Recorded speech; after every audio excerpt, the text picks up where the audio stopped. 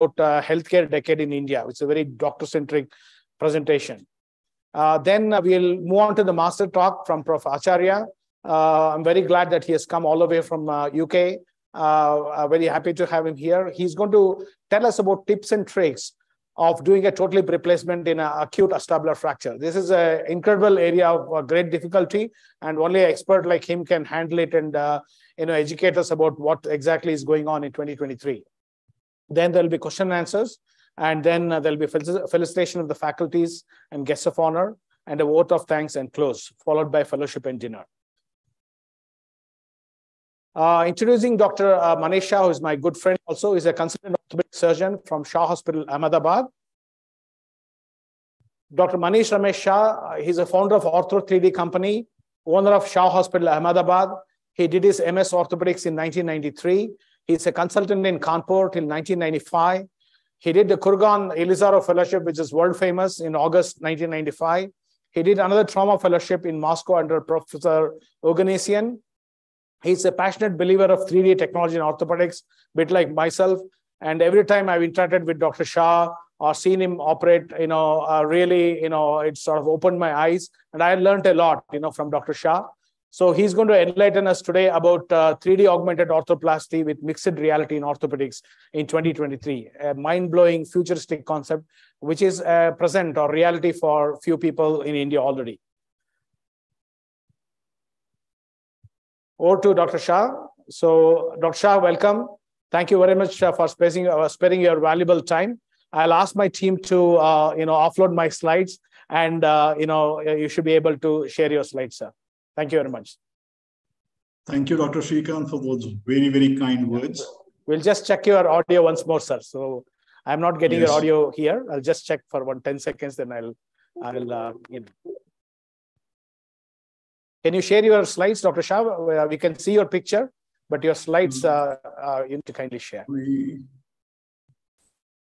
I guess we are ready to go. Yeah. So knee TVs, future robotics, mixed reality. Fantastic. There is Iron Man, superhero.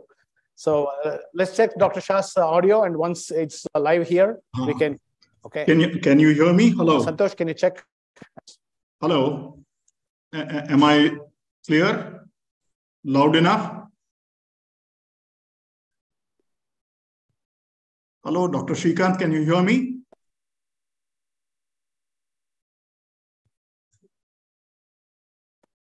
Dr. Srikanth, can you hear Maharishi, me? can you hear me still? Maharishi?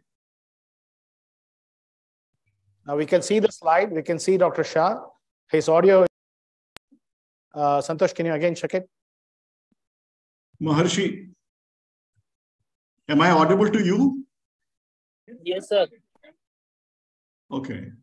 So the problem is somewhere at that local site, or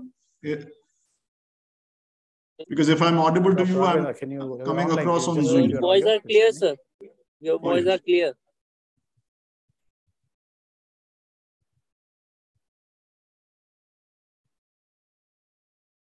Dr. Srikanth, can you hear us?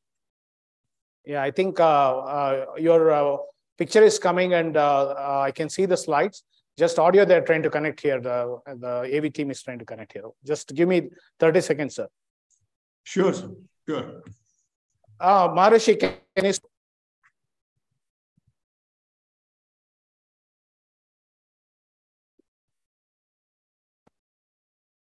I can barely hear you. We're just trying to increase the volume, sir. Yeah, picture is... I can see the picture. See you. Your volume is a little bit on 10%. We're trying to increase your volume. Just give us 20 seconds. Once your volume is full, I'll let you. Okay. Okay. Apologies for the technical hitch.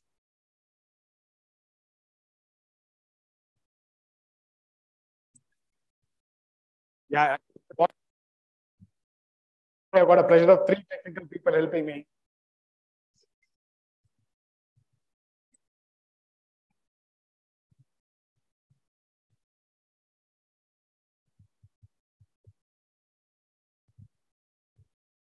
Yeah, can you speak, sir, again? Okay. Fantastic. You're live. So I will clear my space and then leave it to you, sir. Podium is yours. Thank you. Thank you for the kind words, Dr. Shrikanth. And without much ado, let's get to the topic. As we all know, robotics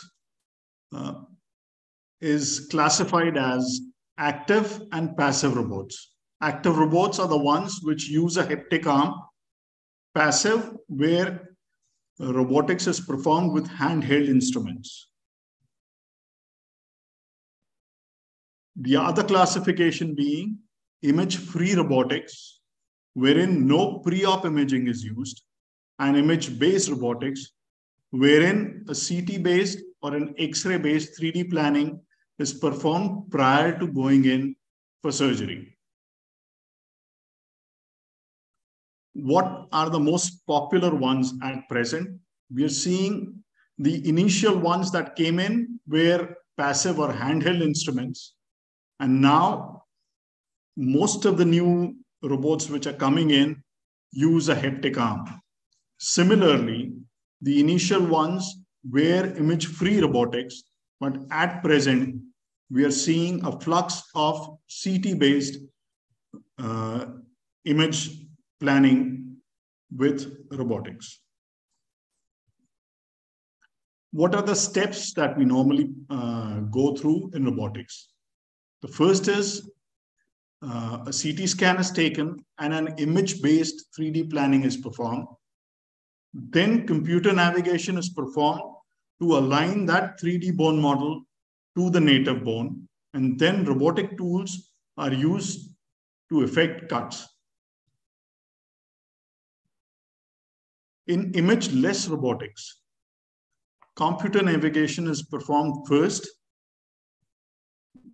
An image of the bone is developed from the landmark selected by computer navigation.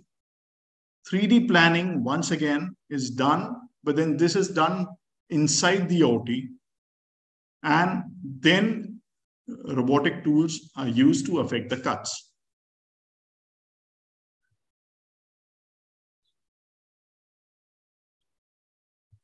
With 3D planning, as we have seen, navigation-based landmark selection can have errors.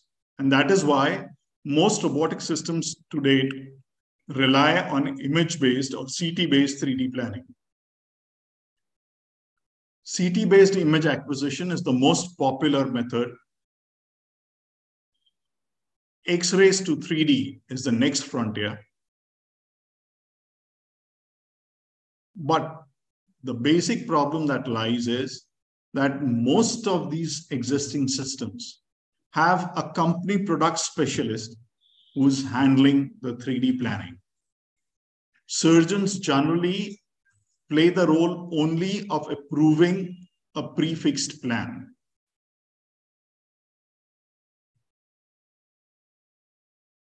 Will this 3D printing and planning take away the surgical planning from doctors?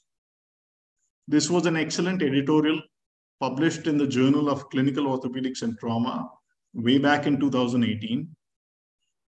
And the answer lies in this paper, which says that it is important for the surgeon to plan because significant changes of the technician plan were necessary to get an accurate preoperative plan. No major changes of the surgeon plan were necessary. A blind reply to the technician plan may not be recommended. So here we show how 3D planning opens up avenues to view a lot of other parameters which are generally missed during a routine computer navigation. It is possible to move the image all throughout. It's possible to plan and see where the sulcus line falls in, look at the position of the tibial keel, check for varus valgus, look at the anterior condylar offset, look at the posterior condylar offsets and the posterior joint overhang, look at the component positions. With this, it's possible even to look at mid-flexion instability. how, yes. When one looks at the implant and the margin of the native bone, if there is a lot of bone protruding here, this would mean that the implant is going way back during mid-flexion, and this will lead to a mid-flexion instability. One can analyze the tibial component slope, the position of the keel, place the implant in the desired position, check the rotation of the tibia, effectively perform a virtual surgery before going in. That's the beauty of 3D planning. It allows you to analyze and look at all the factors and look at even the bony gap balancing.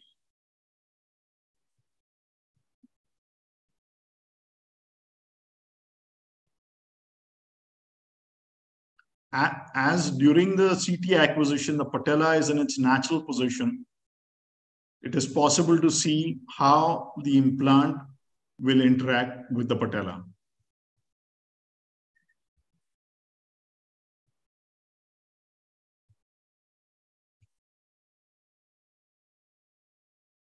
Thus, it's possible to look at a personalized alignment for an individual. It's possible to look at a personalized implant from available off-the-shelf implants. It frees the surgeon from the hegemony of an fixed implant company planning.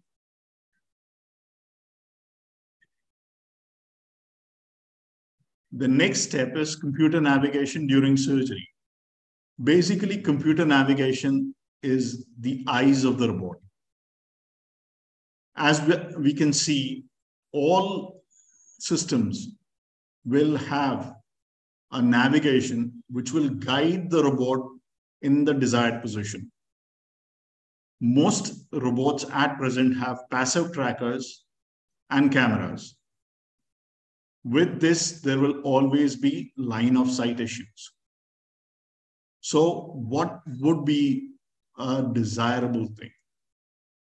It's a wearable device, head-mounted camera, display within the glasses. Hence, no line of sight issues. Trackers with either QR codes or images. The advantage being that there's almost zero footprint in the OT. All cameras, sensors, display panel, and computer are in a single headset with Wi-Fi connectivity. No addition of disposables and its costs. One can relay live surgery remotely. These wearable devices follow voice commands, and hence it becomes fairly gadget-free inside the OT. Pre-op planning can be taken in as an augmented reality setup. I'll take a minute here, step back, and try and explain these terms. There's virtual reality, there's augmented reality, and there is mixed reality.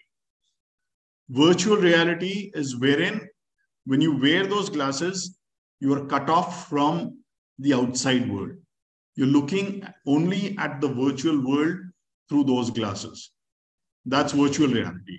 It's like a cinema hall type of experience. The next is augmented reality, wherein you can, through those glasses, you can see your surroundings. At the same time, there is some information coming in to your glasses from the outside. And then comes mixed reality, wherein that information which is coming in is working in tandem with the outside world and mixing the two realities. That is how it can work as a tracking device, as a navigating device. Augmented reality headsets alone will not work as navigating devices because they can only pass on information. They cannot work in tandem with the outside world. The other advantage of these headsets is having a multiplayer format. So both the surgeon and the assistant can wear one, and both would have different views, improving accuracy, improving speed.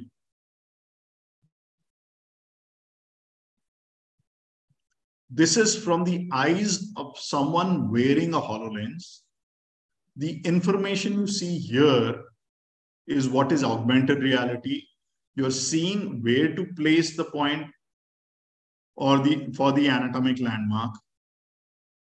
And the axis that you get to see is mixed reality, wherein you'll be able to have an axis which is superimposing on there. You have a virtual bone model superimposing on the real bone.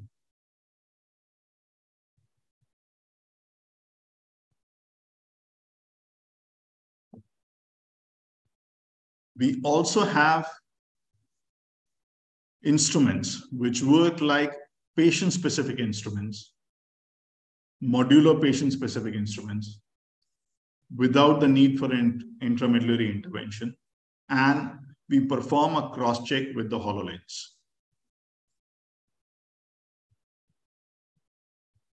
Thus, if we were to review the steps of robotics, image-based 3D planning, but then yes, we have a surgeon-controlled 3D planning, which is independent of an implant company, allows you to pick and choose the best fit implant for that patient, the best fit position and individualized alignment for that patient.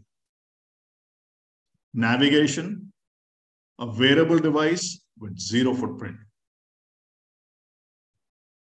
Moving to cutting tools. Is there a need for a haptic arm in knee replacements? Haptic arms are helpful for keyhole surgeries. TKR is an 8 to 10 inch incision. Difficult anatomic locations or very minute suturing, like a difficult position in the abdomen wherein someone is doing an intestinal anastomosis. A haptic arm definitely would be helpful. But in a TKR, where everything is right in front of your eyes, and the smallest suture used is probably number 1, I'm not sure of how much a haptic arm would add to surgeon efficiency. And more importantly, the joy of surgery. I like the sound and the feel of the saw in my hand. It's like the cool wind in my hair.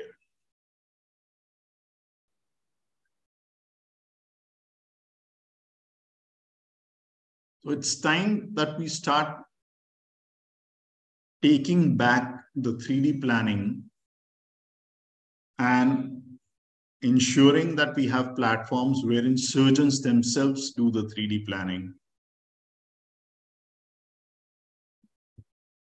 Where is the accuracy coming from? Is it coming from 3D planning? Is it coming from computer navigation? Is it coming from robotic tools?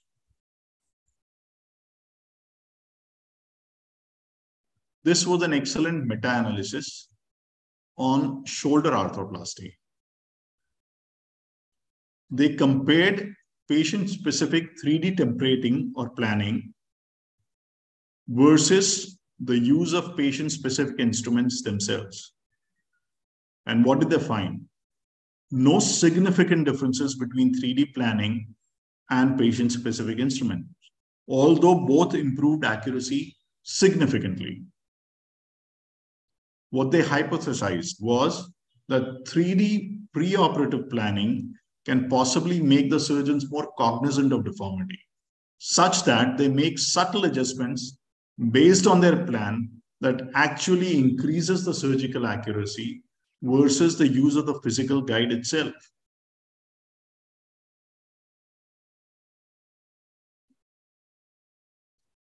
This is a recent report from the Australian registry. It's really worthwhile going through it, pages 266 and 267, wherein technology-aided knee replacements are discussed. What did they find? That in more than 65 years of age, there is a lower rate of revision after 6 months with navigation. And less than 65 years of age, there is lower rate of revision with navigation. With robotics, more than 65 years of age, there's a lower rate of revision with robotics. Less than 65 years of age, there's no difference. It's interesting to note that in the UKR section, they have noted that the lack of difference in revision rates is that the number of revisions for malalignment, malpositioning, and loosening are much less with technology-aided surgery, but the infection rates are higher, probably because of more time consumed in surgery.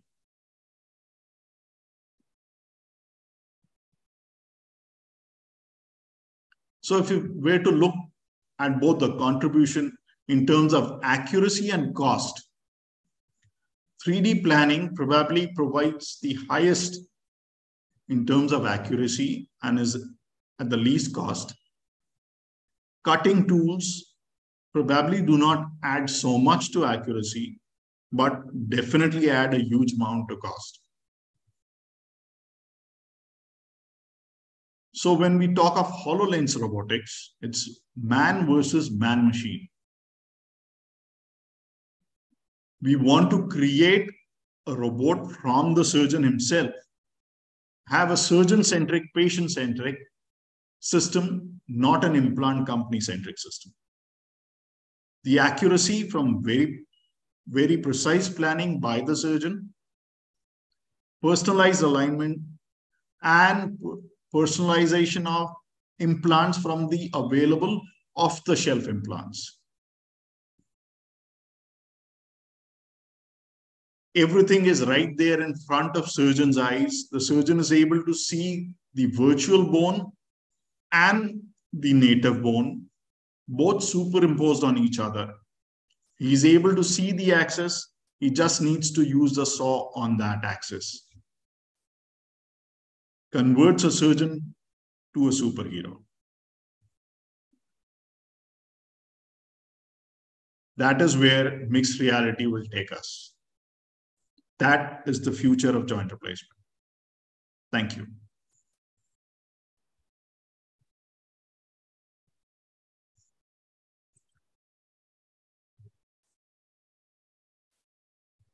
Over to you, Srikanth. Thank you, Dr. Manish. Thanks for a mind-blowing presentation. Really enjoyed the presentation. Any questions from the audience here? Prof Acharya, do you have any questions for Dr. Manish Shah? Yeah, thank you very much, Dr. Shah. Lovely. Yeah, I can translate this.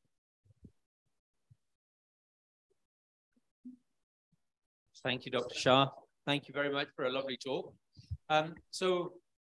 Yeah, fascinated how we can make surgery more reproducible, more reliable, more accurate, without the cost, as you say. So you mentioned that it's open to all implants and not company biased or company specific.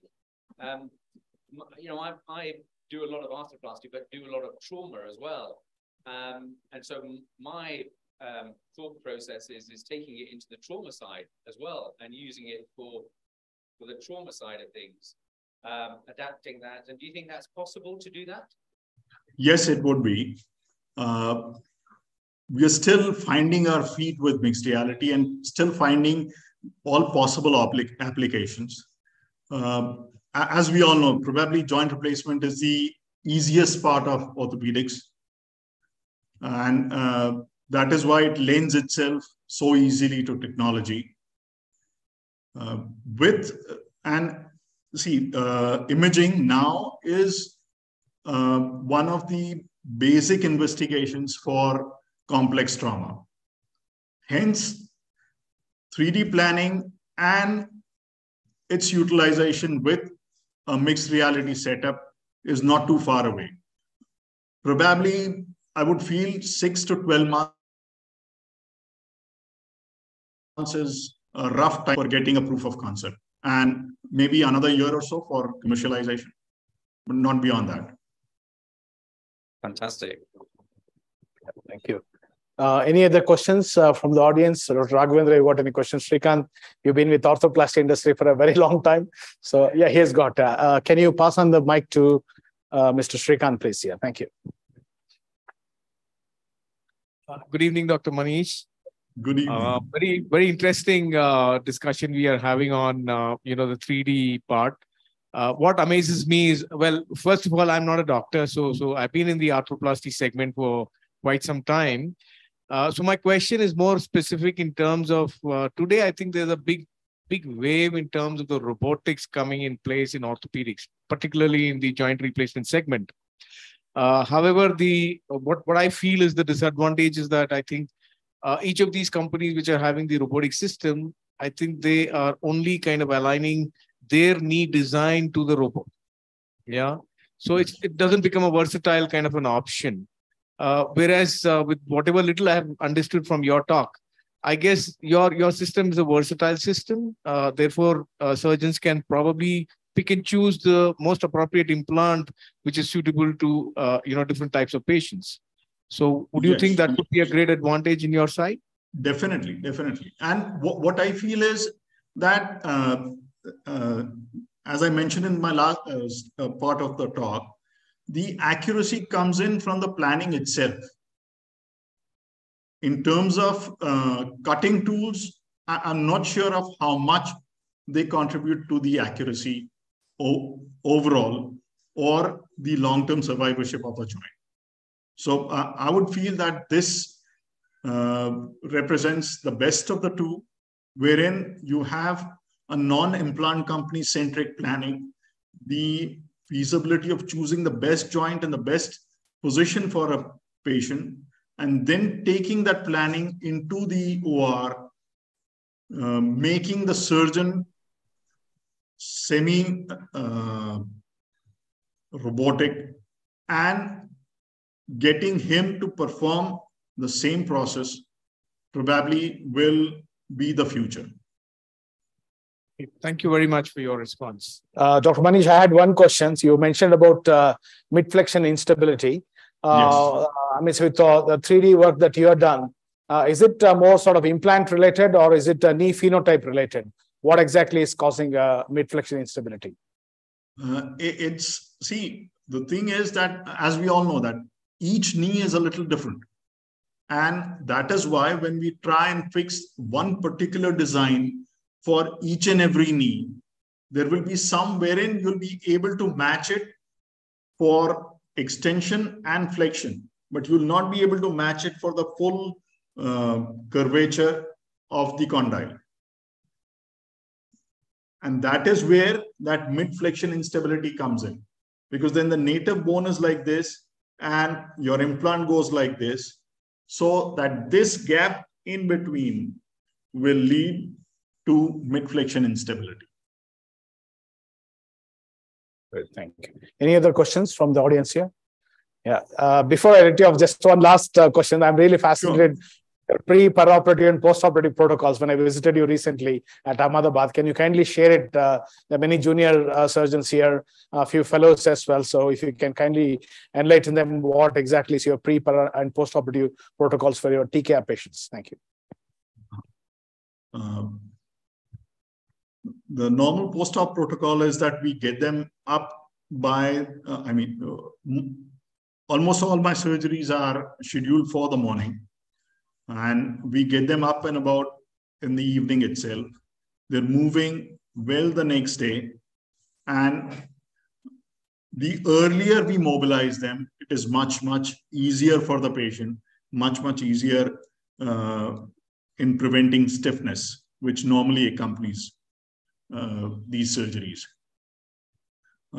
We normally use a subvastus approach and liberally use the Ranavat cocktail. Allows us to get a multimodal analgesia and makes the patient much more comfortable in complying with early mobilization.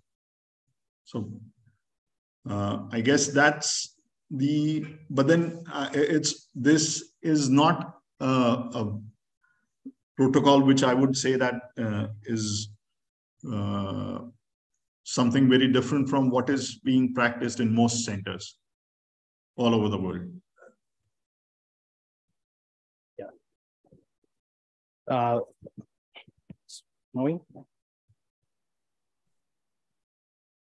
Thank you so much, Dr. Shah. Thanks for enlightening us. Thank you. And yeah, just a sort of a certificate of thank you and appreciation from SSOC for your valuable time and contribution guidance to the medical committee. Thank you so much from all of us. Thank you.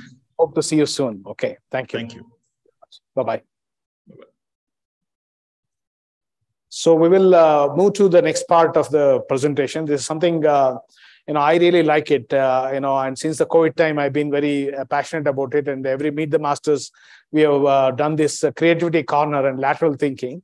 And, it gives a solution to a lot of vexing problems the world is facing, the interpersonal problems that human beings can have with each other. And it's certainly opened my eyes, and COVID certainly opened my eyes. And it said that around 20% of activities only give around 80% satisfaction. So that means 80% activities don't give satisfaction to the human beings. It's well researched that a 5-year-old child has got 98% creativity compared to adult who has got only 2% creativity. This is from the classic paper from George Land at Belgium in 1993. Psychologists have repeatedly proved or shown that 98% of adult thoughts are useless and repetitive. When someone does, say, mountain climbing, these kind of useless and repetitive thoughts are suppressed. For example, if I'm bungee jumping or mountain climbing, I can't think about what did I have for my breakfast yesterday because I'll be dead next second. I need to be in the moment, in the presence, or in the zone, as they call it. So this leads to a kind of thoughtlessness or a thoughtless state, and that leads to peace. And hence, many people are addicted to these extreme sports because every time they go, the mind is suppressed, a thoughtless state is created, and that's enjoyable.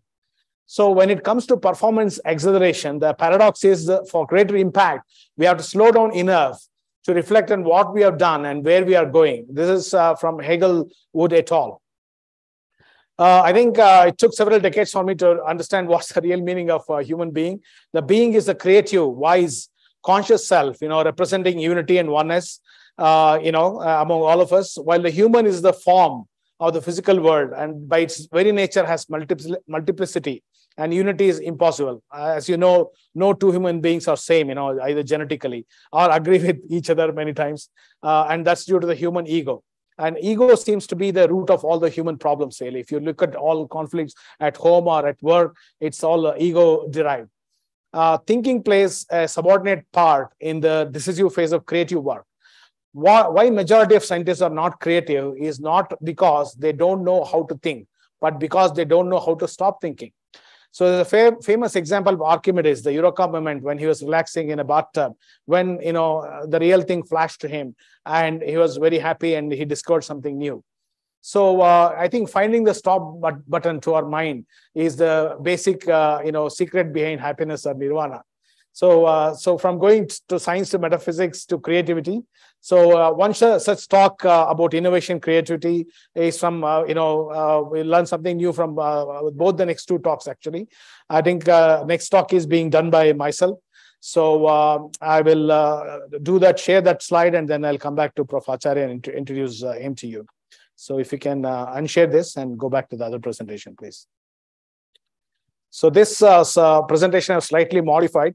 It was like a non-medical talk, a very kind of doctor-centric talk, because we're all doctors here, majority of us. And, I thought I'll add a little bit of orthopedics, which is part and parcel of me as well. So I'm going to talk a little bit about what's happening in 2023 in orthoplasty, just a few slides, then go to that core topic. So, yeah, what's new in orthoplasty 2023? I see many new faces here whom I don't know, who probably don't know me. At the outset, I would like to say, next slide, please. Yeah, thank you. So I welcome all the delegates who come here for this first international meet of this year from our center. Many of you joined late here. So I see a lot of new faces, so it's my duty to introduce myself. I'm Dr. Shrikanth, and I train in UK in all aspects of orthopedics and trauma. I have special interest in computer-assisted robotic knee hip surgery and patient-specific implants. I did a fellowship which was recognized by General Medical Council in Plymouth Teaching Hospitals, doing close to 400, 500 navigation surgeries. And I also have a specialist interest in hip and knee, sports and revision surgery. I did a fellowship in Avon Orthopaedic Center, and I was with Prof Acharya there in Avon Orthopaedic Center in Bristol. And also have a passion for septic revision or infected revision surgery, where we take the infected implant out and try to put it in the same sitting. And, this is following my fellowship in endoclinic with Prof Garka, is one of the world authorities on single-stage infected revisions. So I'm both UG and postgraduate from the prestigious Bangalore Medical College Research Center here in Bangalore, National Merit Scholar throughout, and with a lot of experience and, very happy to have worked in 4 out of 5 specialist hospitals in the UK, where I picked up all the tips and tricks as I went along. I'm also director of the International Meet the Masters course. We are into the 6th year this year. And also I'm India coordinator of the Bristol Orthoplasty course, which many of us, more than 1,000 surgeons, enjoyed last year with the help of IMA Bangalore as well. First, gratefulness to my teachers. Without my teachers, I would not be standing here. Or good old Indian tradition says, Guru Brahma, Guru Vishnu, Guru Deva Maheshwara. So, let me start with the big ones. Very grateful to Prof Alistair Hart, standing on my right side, who was part of one of the Meet the Masters course where Dr. Manish was involved and Dr. Mehul Acharya was involved, but he had surgery at that time. And then, Dr. Everett Smith was involved. And I'm flanked here by Dr. John Skinner, who was ex-British Orthopaedic Association president. And we truly had a futuristic talk about 3D printing in orthopedics. And there's a very exciting debate between my mentor, Dr. Everett Smith, and Professor Alistair Hart, which was quite interesting, really, and eye-opener for me. And this is with Dr. Jonathan Keenan. I owe all my navigation and robotic skills to him. He was the director of orthoplasty at Plymouth Teaching Hospitals, teaching me the basics of navigated surgery. And in fact, at the end of fellowship, they nicknamed me Shri the Knee because of my passion for knee. And, we talk about creativity. This is actually done by his daughter, who took Sachin Tendulkar's body, my head, and a cricket bat and a revision knee implant. Says, look at this creativity in a 16-year-old girl. So this also creativity is important. So, I can't thank enough my mentor for hips, Dr. Everett Smith. He was the UK head of European Hip Society when I was working with him, and also director of Bristol Orthoplasty course. And Mr. Anthony Ward, who's the director of pelvic acetabular surgery, who trained Prof Acharya also. My gratefulness to them. And this is when I met Prof Acharya first time in Bristol. This in the Bristol Marriott Hotel.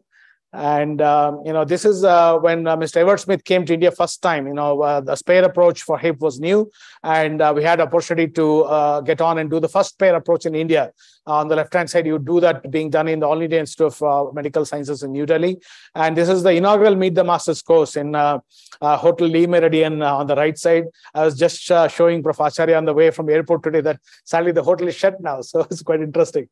So this is the endoclinic with Prof Garka. He's a world-renowned authority on single-stage revision along with Dr. Javed Parvezi, a great surgeon. And, this is my knee mentor, Dr. Richard Parkinson, who was a British Knee Society president from 2014 to 2016. My very first job in UK happened to be with him. So that's how I got inspired in knee surgery. He was also voted top 10 best knee replacement surgeons in the UK and trainers. This is with Dr. Frederick Lord in Tours, Paris. I think Prof Acharya also visited. We want to go together, but we couldn't meet him together. We went separately. Frederick is a pioneer in anterior approach to the hip and conducts a beautiful cadaveric course like this, where we learn tips and tricks of doing an anterior approach to the hip, which is still a fascination in India, picking up in the last 5-6 years. And extensively had opportunity to interact with Zimmer surgeons, Prof. Wayne Poprowski, whom I met in Nottingham. He doesn't need introduction. All the acetabular fractures are named after him. He classified it, so the whole world knows his name. And Dr. Lawrence O'Hara, a big revision surgeon in Bournemouth, and Dr. Jeremy Latham. This is with Lawrence, and this is with Jeremy Latham. And so just briefly about what's new really. So we know about total knee replacement. For some of us, computer navigation or robotics, 3D augmented knee surgery are new. We still have this alignment versus balance in the knee. What is important? That conundrum is still going on. And all these modern technologies, they all lead to predictable accuracy, make surgery safer for our patients, and recordable, and data, as you know, is a new gold really. And it prepares better surgeons of tomorrow as it leads to transparency, future learning, and accountability in medical practice, which is very, very important. And they all act like a patient-specific knee, because now we know that now all knees are not same. Now we are in the era of phenotypic knees, which I'll mention. So yeah, definitely the knees are of a number of variety. So what's new in 2023? See, the artificial intelligence or machine-based enabled robot or the bot is a new thing. It's not present in India. The knee phenotypes are coming in a big way. 81 knee phenotypes have been described. And the dynamic knee balancing, the concept of dynamic knee balancing and the treatment based on them is a pioneering field which is coming. What is the role of the sacral slope, the pelvic incidence, the pelvic tilt, and the spinopelvic tilt on cup placement in hip surgery? Prof Acharya gave a master talk and went into detail in last year's Meet the Masters program. What is the role of the patient positioning? Level balancing, do we need to use it in OT? Good OT supports. What about smart sensors and smart retractors? They will become increasingly important in the coming days. And day surgery in arthroplasty, UK, it's almost, it's been forced by COVID actually. India, I only heard about a center or two trying to practice that. And regenerative medicine technology like the joint widow, which our SSOC launched in Karnataka for the first time, is becoming very, very important. And I was just discussing with Prof Acharya, it's extensively used in London as well. And it's based on the, SVF, which is stromal vascular factor. Then the soft tissue algorithm in knee surgery, that's also becoming a very, very important and futuristic thing. And we just discussed now augmented reality and mixed reality in orthopedics. We understood the difference. And we had a master talk from Dr. Manish, who is into these technologies for quite a long time now. So coming to this, today's my topic, actually, the start of the healthcare decade in India. This is a non-medical kind of topic, but very relevant to the doctors, because I'm very passionate about doctors, because I personally feel that the doctor and the patient is at the center of the healthcare. So the patient is somebody who has got pain, say maybe he has knee pain or hip pain or whatever. He comes to the doctor, okay, and the doctor has the solution for it. If you talk in business sense, then the patient has a pain point. Okay, that's what business people talk about. And the solution is given by the doctor. So if there is a knee pain, the doctor may say, okay, take paracetamol. Or if it's severe, he may say, okay, it's too severe, you need a diamorphine or a morphine injection. Or if it's severe knee pain, he will say, okay, I'll inject intra-articular steroid or a joint widow. Or he would say, I will do a knee replacement or a robotic or a augmented reality robotic, whatever, a HoloLens robotic. So that is at the core of medicine in the world. But increasingly, we feel that both the doctor and the patient, in all these 100-bedded, 1,000-bedded, 2,000-bedded hospitals, they get completely the corner, and everybody else becomes so much more important. And we are always at the corner, and that is not correct. And as doctors, I think we should be at the center of this doctor-patient relationship, and we should drive all other businesses around this relationship, which is very, very important. So what is this healthcare decade? COVID-19 pandemic has been a game changer. I think before pandemic, if you look at India, The very important industries were the construction industries, the infrastructure, the IT/BT, airlines, hospitality, defense, etc. Sometimes they attract 10% of GDP, defense. Health was a neglected field for the past 70 plus years in India. And a lot of people have only given lip service to it, and no real improvements has happened on the ground level. Health illiteracy and apathy in the public and netas was the reason for the above situation, leading to less than 1% GDP spend on the health from successive government. And this spend was less than SAARC countries like Sri Lanka. And we know now Sri Lanka is in very big financial trouble. Come COVID, the world changed, the world stopped. The airline industry stopped, hospitality had to be grounded. It was almost unthinkable. You ask any businessman, Trump, will you stop airlines? He would say, not in a million years. Every business was shut, including places of worship, except hospitals. COVID second wave, as all of you know, was the last straw on the camel's back. We not face such horrors. Many of my anesthetic colleagues are here, and they are in the front line of fighting this menace. And it was, for all of us, it was it's like a horror movie, like a deja vu, like a Groundhog Day. If you've seen the movie, every day you wake up, okay, same lockdown, same thing. What's happening? Every day is the same thing. So it was just like we were perpetually trapped in a horror movie. And for many, like my anesthetic colleagues, it's much worse than we are doing most of the elective kind of work. Wealthy people dying on streets with no ambulance, no oxygen, no beds, and no medicines, almost unheard of. For the first time, the powerful stakeholders felt helpless in front of a submicroscopic RNA virus. This virus indeed brought the whole world to its knees. Their power, money, sphere of influence, connects and contacts no longer mattered when the triad started. When the triad started, a doctor had to decide who's going to live, who's going to die. It was not depending on the bank balance of the patient coming. It just depended on who needed more medical priority. So doctors were really gods. No argument there.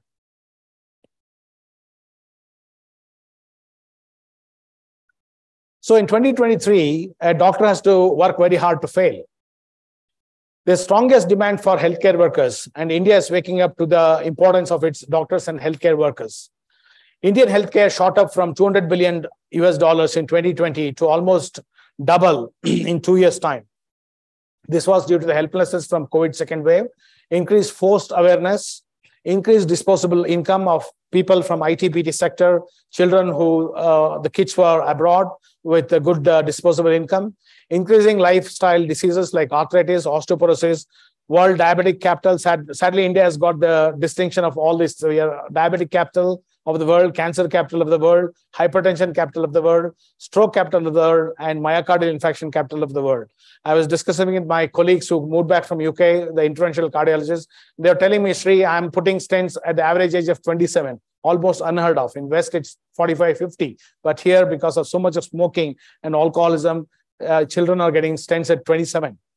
And accident capital. So for those who are from Bangalore, I don't need to expand what is Pataluru. You all know what it stands for. So I'll just stop there. Increased insurance penetration, including government schemes. Long COVID is the elephant in the room, and no one has time to even discuss that. If you're an entrepreneur, never was a better time to invest in healthcare than now. The need of the hour is a partnership between doctors, engineers, basic scientists, investors, designers, patients, and their families and entrepreneurs. We are in this post-COVID mess together.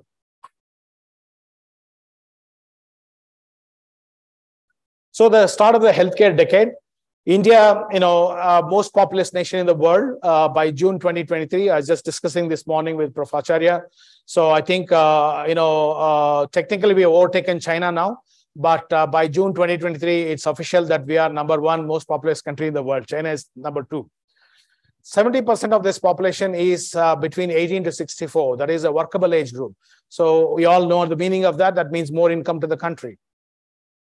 25 crore youth are present in the country. So you ask the youth, my son is in that age, that's consumption economy. You can't stop youth from spending. They say, Dad, just give me money. I want to spend. That's it. The CAGR in health is minimum 17%. If you compare that with gold, it's 5% gold. And even company like Infosys, it's around 10%. The government of India, is going to increase GDP spend on health to 3% by around 2025. There are a lot of mergers and acquisitions deals happening. All of you have seen how Manipal almost gobbled up a lot of hospitals in Bangalore, including Columbia. And just last week, Manipal got gobbled by a Singapore-based hospital. So you just can see the merger and acquisition, what's happening. PM Modi wants one medical college in every district. Increased manpower need is there, and that need is going to increase. The government of India wants India as a global healthcare hub. The finance minister is planning to increase the health budgetary allocation as well. In the run-up to 2024 elections, this will shoot up definitely because it's a matter of retaining power. So the healthcare decade has started, and the decade means 10 years, but they have predicted the graph. The decade is not going to reach peak even in 2050. That means even it's 2050, the curve is like that. It's not going to flatten. So in the next 5 decades, you can call it. So you really have to work hard to fail. So Modi has said that India to get record number of new doctors in upcoming 10 years. And he said that the central government plan is to establish a medical college in every district. As a doctor, what knowledge should you be equipped with to ride this wave? Post-COVID, the CAGR in health is minimum 16 to 17%. The basic funda about healthcare, next 10 years, as they say, particularly next 3 years, they're calling it as a healthcare decade. We have to change this fixed cost, land cost to variable cost by renting or leasing. Because the fixed cost, if you have a land, that's fine, you're done. But if you don't have, then 40% of healthcare cost comes from the land. Banks don't want good doctors. Banks want, rosy detailed project report. So you need to create a detailed project report, one for yourself, which is honest, one a rosy one for the bank. And 75% money you get from the bank and 25% should be your own investment. Appoint essential workflows like anesthetists and medics plus multitaskers. A mix of talent, 30% experience and 70% freshers is a good plan. Have a vision statement, and that's the most important thing. Why do I wake up every morning? And you need to have an answer for that. Why do I wake up every morning? So I think, you need to write down the vision statement. You need to say, I'm going to make, say, 30 lakhs per month by, say, 15 February 2025, 2024. It's a Valentine's Day. It could be your wife or girlfriend's birthday also. And, that means 3.6 crores per annum. Make a card, okay, and stick that card in your pocket, in your bathroom. Every day when you wake up, you see that card, read it, and read your vision statement. It's very important. Without vision statement, you can't go far. Venture into medical devices, innovation, manufacturing, nanomask, new syringes, vacutainers, new beds, hospital accessories, COVID suits, cheap and workable. You know what's best for the patients, not the manufacturers. They come from an engineering background. You are a doctor. There's a lot of money in telemedicine and digital marketing, and they can act as a source of income, particularly passive income, which is very, very important. Have a mentor for business, a mentor for personal growth, and a mentor for spiritual growth. Remember, you have to work hard to fail in India as a doctor now. Come out of your comfort zone, take calculated risk, get investors, friends, family to be part of your vision. Tie up with radiology, pathology, pharma for additional source of income. Smoothly execute the below 12 points. Avoid analysis paralysis. That is, too much overthinking is not going to help. So first, you need to have a vision statement that, this particular date, I'll have a 50-bedded hospital. This is 30 lakhs per month will be my monthly income. So many crores I'm going to earn in a year. Second, have the path. What is the path that you want to take? 90% you need to be focused on earning. 5% you have to do service. We are doctors. 5% you have to do philanthropy. Don't try to reverse that. Location of the place is also important. For people in Bangalore, you have to use posher locations and create a LLP, which is quite safe for you. And financial management is very important. As I said, the DPR, detailed project report, one for your own and one rosy one for the bank. And get an architect to plan, your project. And if you're having HR, try to get them 2 months before the start. And tie up on diagnostics and pharma is important. And get the statutory approvals. They're not difficult. They're straightforward. Everything is streamlined now and online. And do competitor analysis. You don't want to put your hospital next to a big corporate spending millions of rupees. And start, don't get into paralysis. So the healthcare decade is here. Thanks to COVID, as they say, every cloud has a silver lining. The Indian population realized that without doctors, their business will go kaput, which happened in the last 3 years. Health is wealth is drilled into Indian psyche in the last 3 years. The need of the hour is a partnership between doctors, engineers, basic scientists, investors, designers, patients and their families, because we are in this together. To get more than what you have to become more than what you are. Have SMART goals, that is specific, measurable, attainable, relevant, and timely goals. People buy why you do, then what you do. Remember, money loves speed, no analysis paralysis. System works, people fail. Always remember that. Have systems which work, and have a checklist for everything. If you look at the Indian history, around 45,000 Britishers ruled around 1 crore Indians, and they ruled because they had checklists and SOPs. Always remember SSC, that is System, Standard Operating Procedure, and Checklist. So I welcome any questions. So, particularly juniors here sitting, they can ask any questions. I just end with this thought of the day. Lucky means who get the opportunity. Brilliant means who create the opportunity. And winner means who uses the opportunity. So thank you for your patient listening. Any questions is there? Yeah.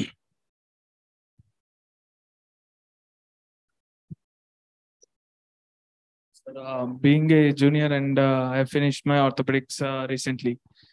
And I'm still in dilemma to what to do with my future. So shall I start my own clinic?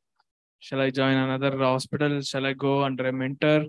Or shall I join into an academic college? Or, practice on my own? So it's a very huge competition in Bangalore. And as you know, and it's very much dilemma after post-graduation. What to do next?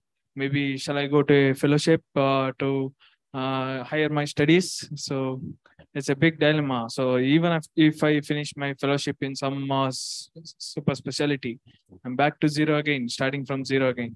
Yeah. So I think that's a true dilemma for many of the doctors and many of the postgraduates, really. So I think as far as I know, your path is set. So, there's not to worry. But I'm answering for other people. So I think if you're a junior, you just passed your exam, you need to really complete your training. So training is not 3 years. I used to be with Professor Jaikireddy. He was HOD of orthopedics in Victoria Hospital. He used to always say, you in 3 years of MS, you can't learn everything.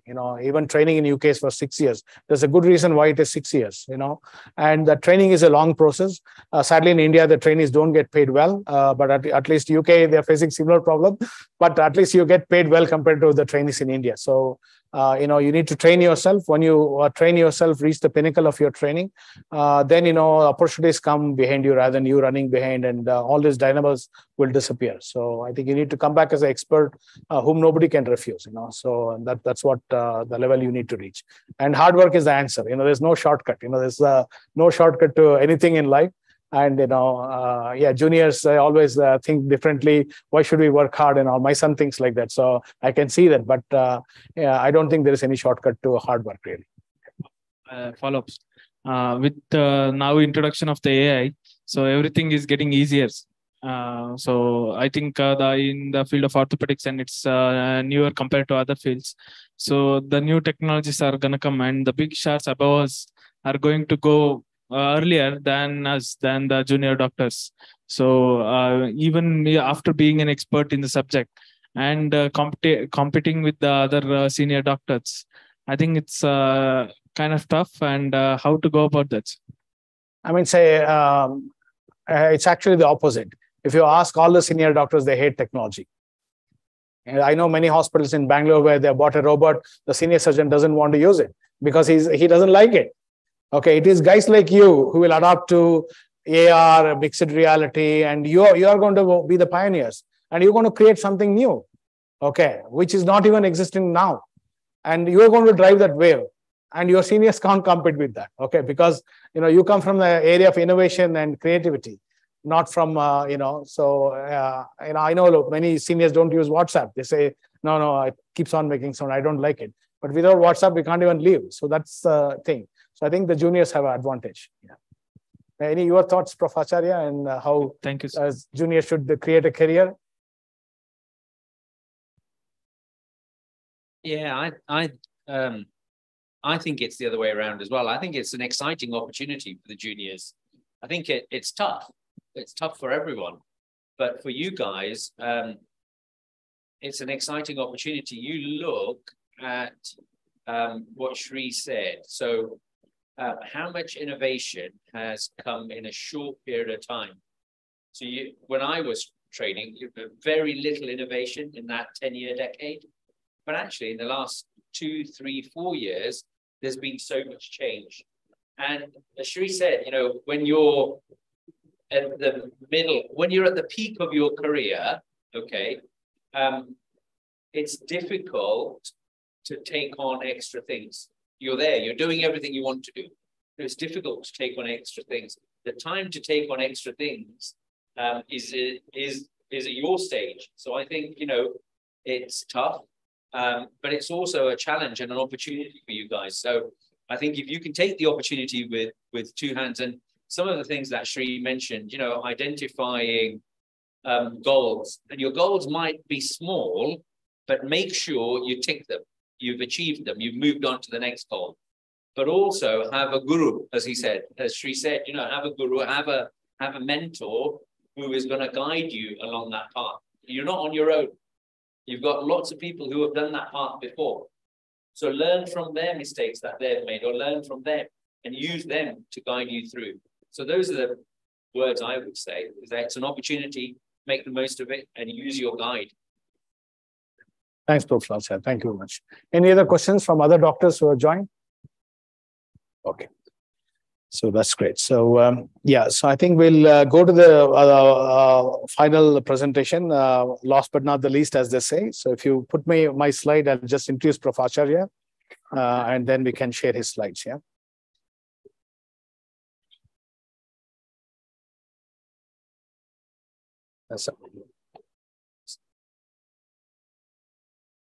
Yeah, so it's my distinct pleasure here to introduce Prof Mehul Acharya.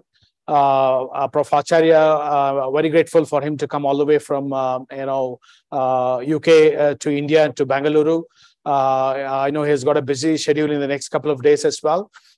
He's a professor of orthopedics at Wales Bevan University.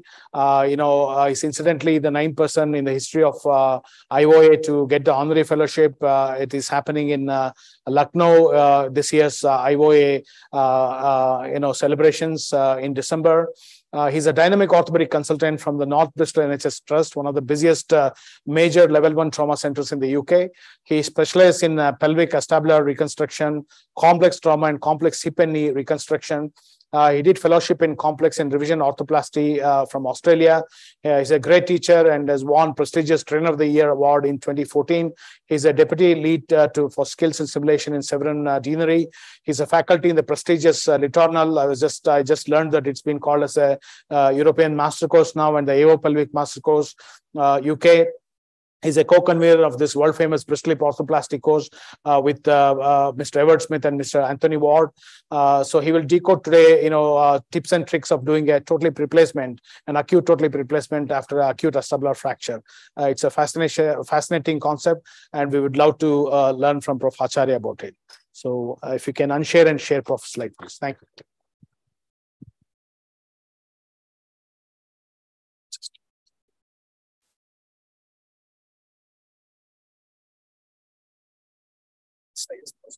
Yeah.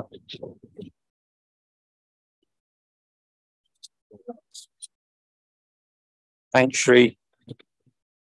Testing. Audio, okay. Audio is okay. Something? Okay. Okay, great. Thank you, Shri. Thank you for everyone who's here for the meeting face to face. Thank you for the audio visual team as well. It's difficult to try and coordinate all of this when there's so many things going on all at once. Thank you for a great talk by Dr. Shah. Talks like that are inspiring because, again, what I said earlier, I think these opportunities and adventures over the next 2 to 3 decades of your life are amazing. And you'll go through 10 years or you'll go through 15 years and you'll think about all the opportunities that have arisen, and you look at the ones that you've taken.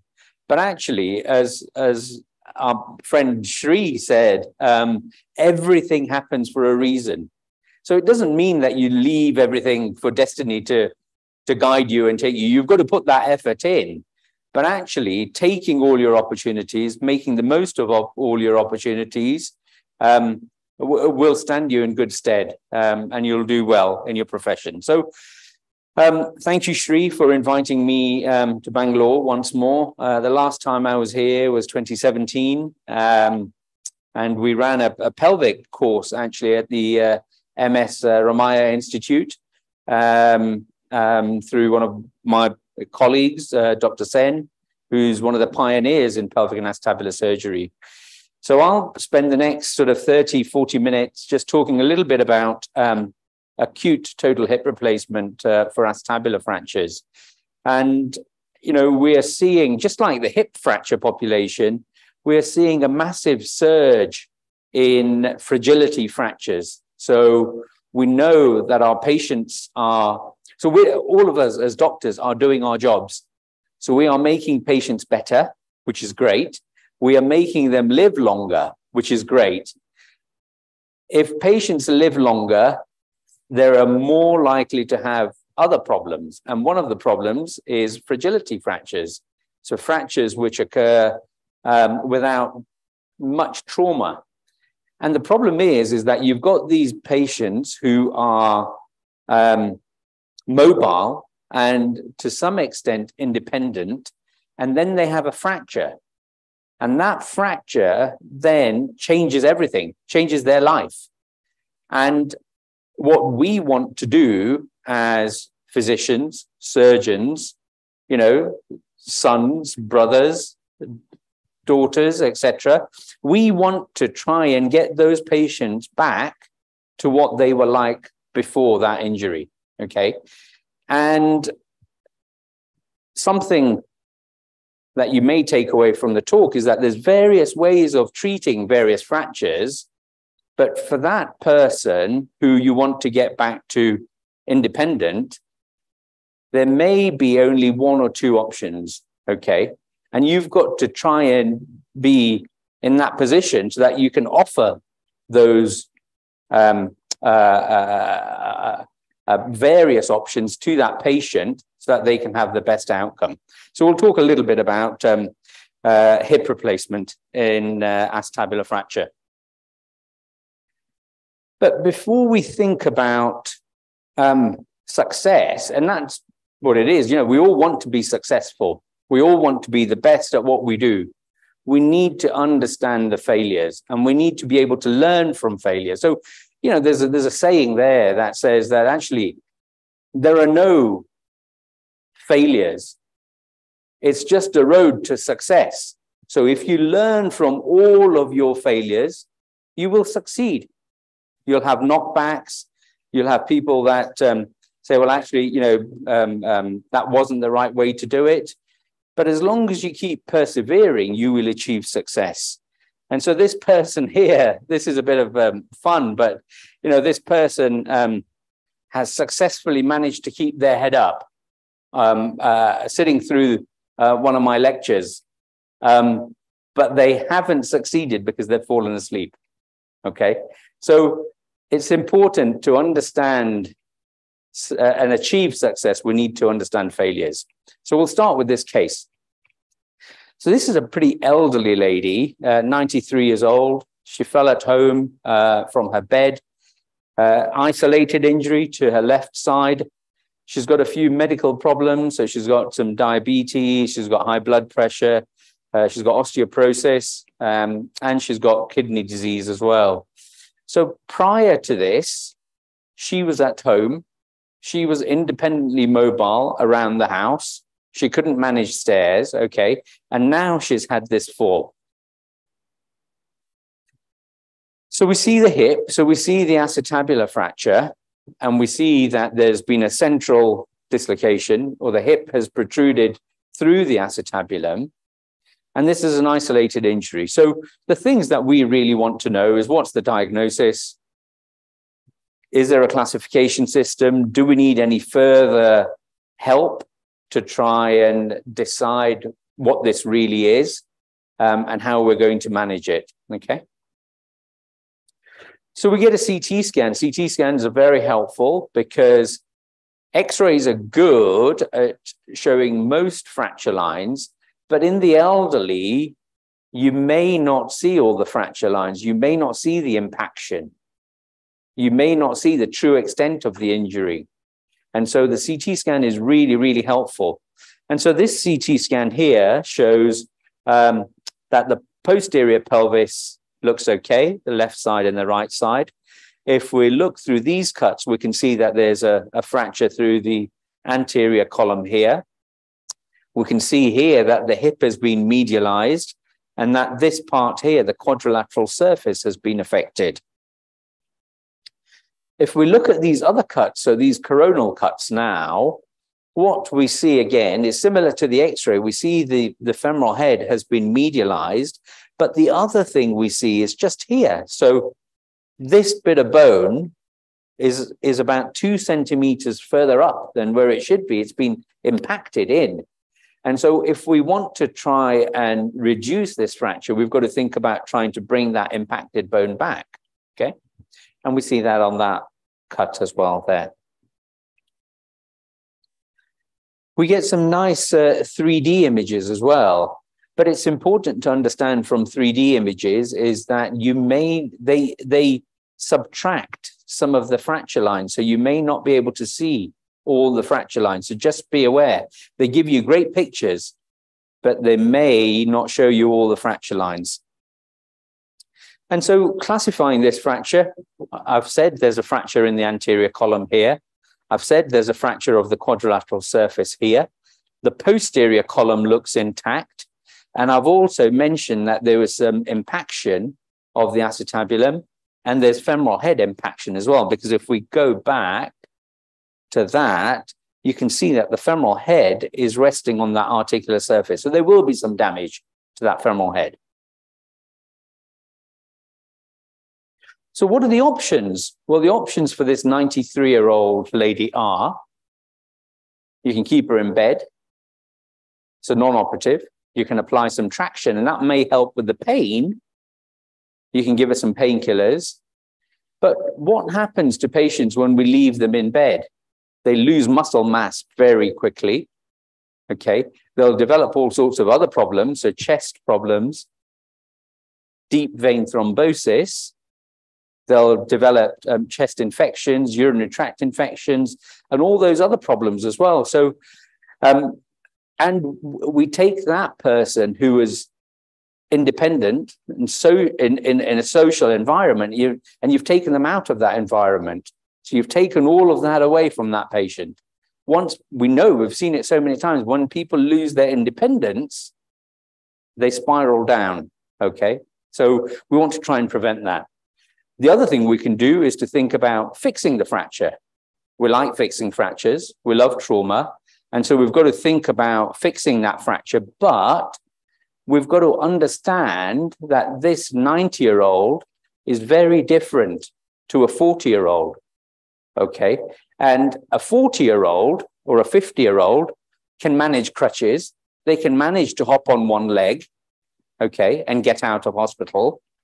And they can understand all that, and they can do all that. Whereas a 90-year-old, trying to get them to use crutches or a frame and not put any weight on one leg might be really challenging. And that's just one side of it. The bone quality may be different. And so you've got to think about how you're going to fix it. Does your fixation strategy change or not? Or are you going to do something different? So are you thinking about doing a small operation? Are you thinking about just firing some screws just to hold those bits of bone in place and help with the pain? But you've got to think again, are those percutaneous screws strong enough to let the patient walk on that fracture? And probably not, okay? And then you've got to think about the other side of it. So it's all a spectrum. It starts with doing very little, and then the other end of the spectrum is doing something very big. And so fixation and a total hip replacement is 2 operations, isn't it, on one patient? So is the patient able to withstand that? Are you able to do that as a surgeon? Okay, so these are all the things we need to be thinking about. Okay, so those are the options. So this is what the patient has. So 11 days post-operation, patient has fixation of the acetabular fracture through an anterior approach, through an anterior intrapelvic approach. And you can see that there's a special plate which has been used with lots of screws at the top end, lots of screws at the bottom end. And the reduction doesn't look too bad, looks good.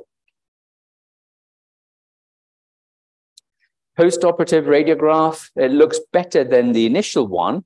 The head has come out to some degree, but let's compare. You know, we've been given two of most things. So let's compare with the other side. Let's compare with that right side. And what we find is that that femoral head is still medialized a little bit. Okay, so they haven't managed to get that femoral head back to where it should be. So that should be here.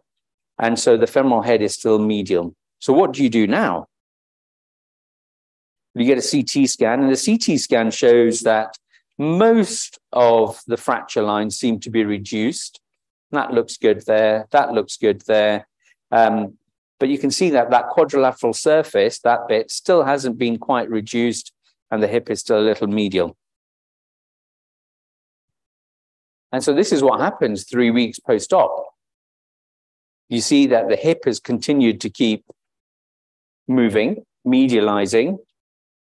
Okay, and it's gone back to the position where it almost was before the operation. So this patient's been put through this operation to try and help with their pain and get them to walk. But actually, 3 weeks down the line, because of partly the reduction, partly the bone quality, the hip has gone back to where it was. So what do we do now? Just some other views showing that that hip has moved, and you can see it's medialized there, and we've lost reduction. Patient carries on for a bit longer, and so now 4 months down the line, and now patient is really struggling. So persisting pain, immobility, a further migration of that hip. So what do we do now? Two options really are to carry on and say that we'll do a delayed hip replacement, or get on and do a hip replacement now. And the patient's in agony. They say, look, you know, I can't walk. I've got so much pain. I want something doing. So this is what I did. I did a hip replacement for her. Used some of her own femoral head to pack into the defects, into the graft there. Put an acetabular cup with some screws, and then a cemented stem. And she was delighted. You know, we've restored some biomechanics here. So look, the hips look almost similar. Lengths look pretty good. The offset looks pretty good. And so that's going to tension the muscles. That's going to allow the muscles to work properly and allow that patient to have the best functional outcome.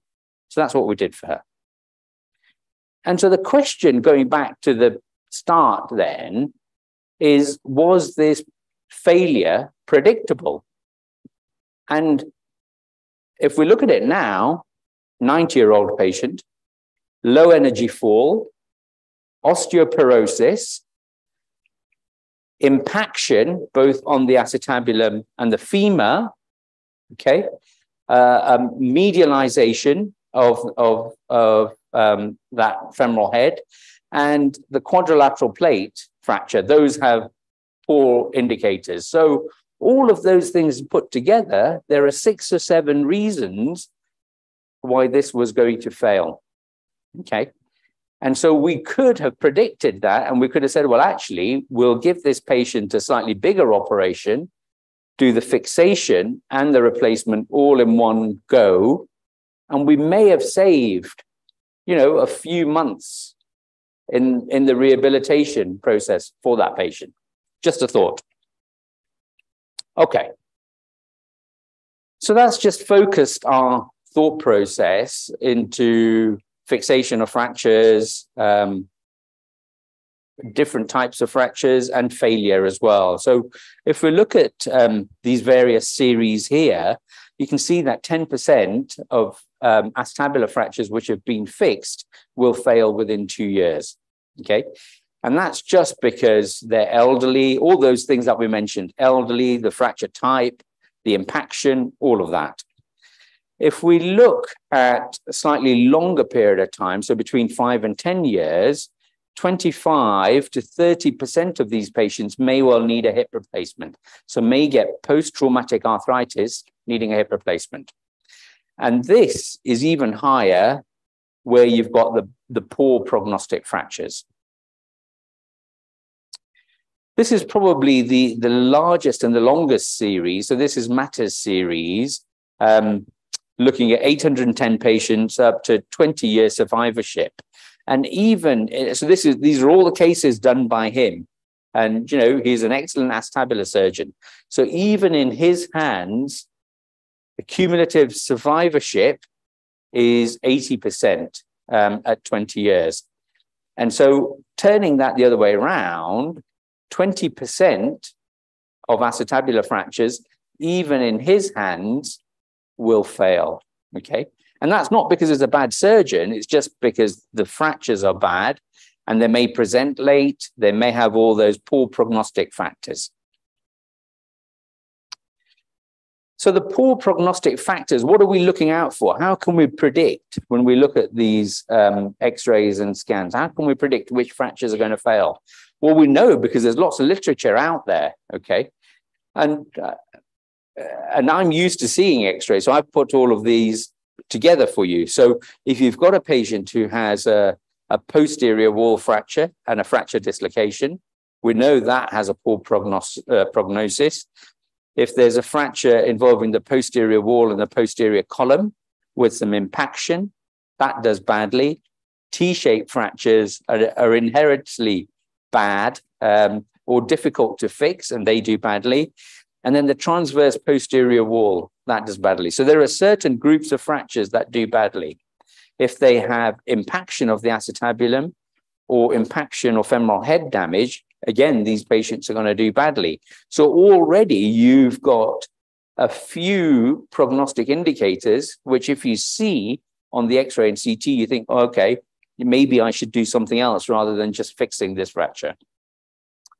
And then there are other things that are under our control. So quality of reduction is under our control.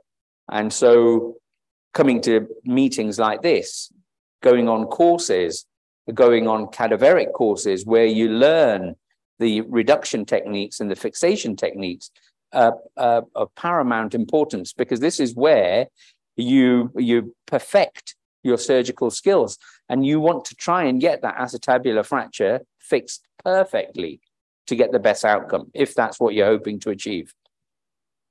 There are some things we can't do anything about, but what we can do is to use the knowledge we know to make sure that that patient who's elderly has the right operation for them.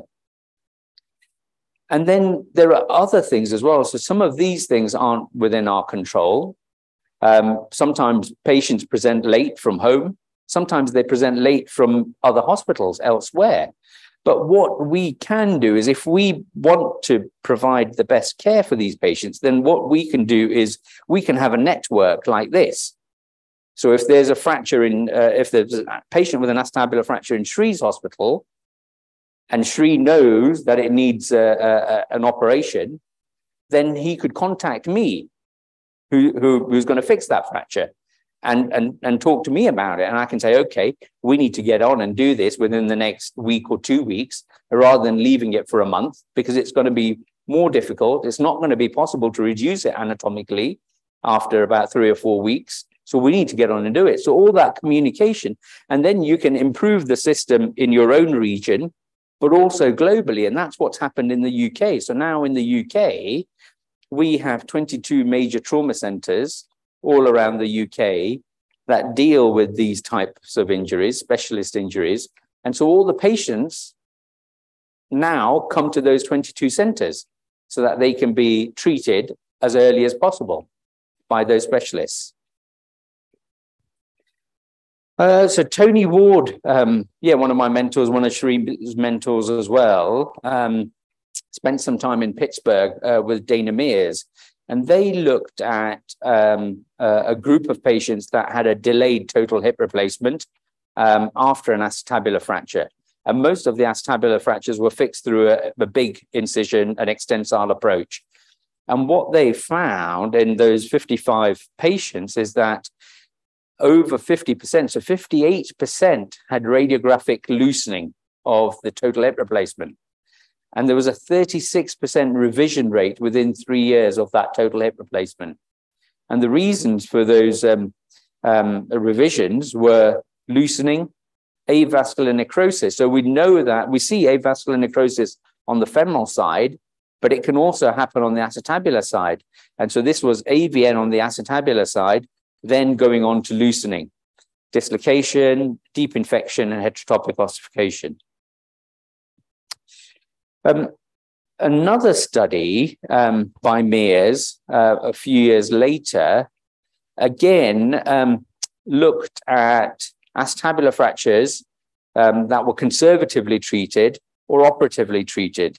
And what they found is that actually the best fracture pattern to try and treat is one of minor displacement with union where you've had non-operative treatment. So what they said is that if you've got an acetabular fracture and it's been fixed, and then 3 years down the line you do a hip replacement, that patient does worse than if you've got an acetabular fracture which has been left for 3 years and you do a hip replacement. So it's more challenging and the outcome is worse if you do a hip replacement in someone who's had it fixed a few years ago. Okay. And similarly with this study showed the same thing. So they looked at 3 groups. So those that had failed open reduction internal fixation, so developed arthritis, those that just had closed reduction, so non-operative treatment, and then they compared them to the primary osteoarthritic group. And what they found is that, again, the ones that had had an operation to fix the fracture, when they had a hip, they did worse than if you hadn't had a fixation. Okay.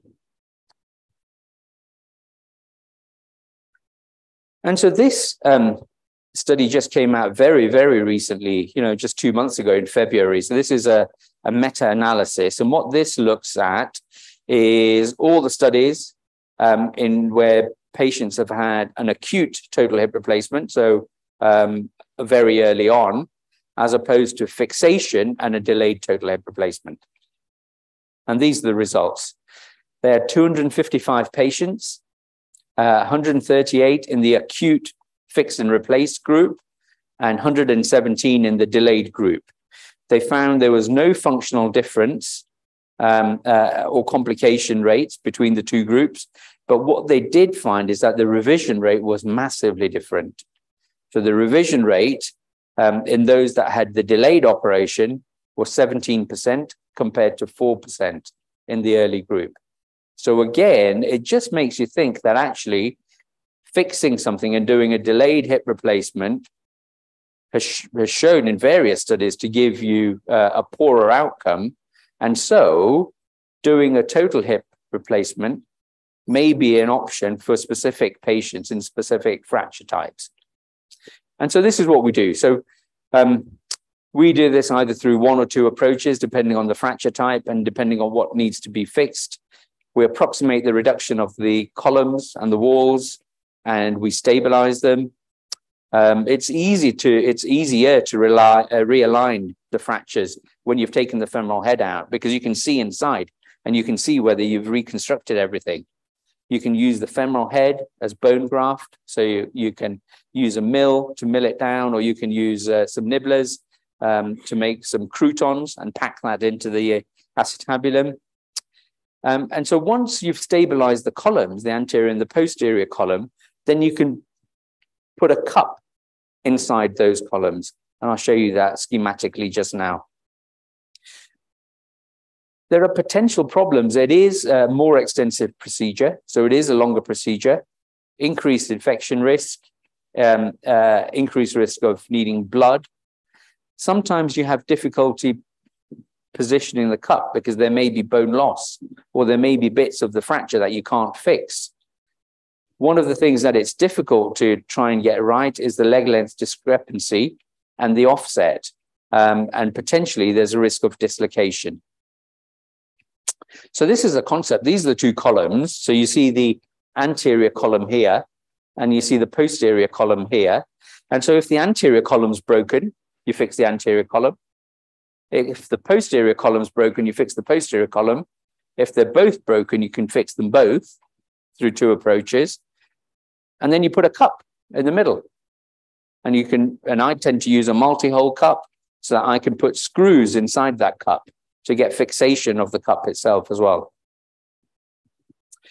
And so we published our article just last year, 22, and this looked at our experience and our cohort of patients. And I'll run through the results of our paper.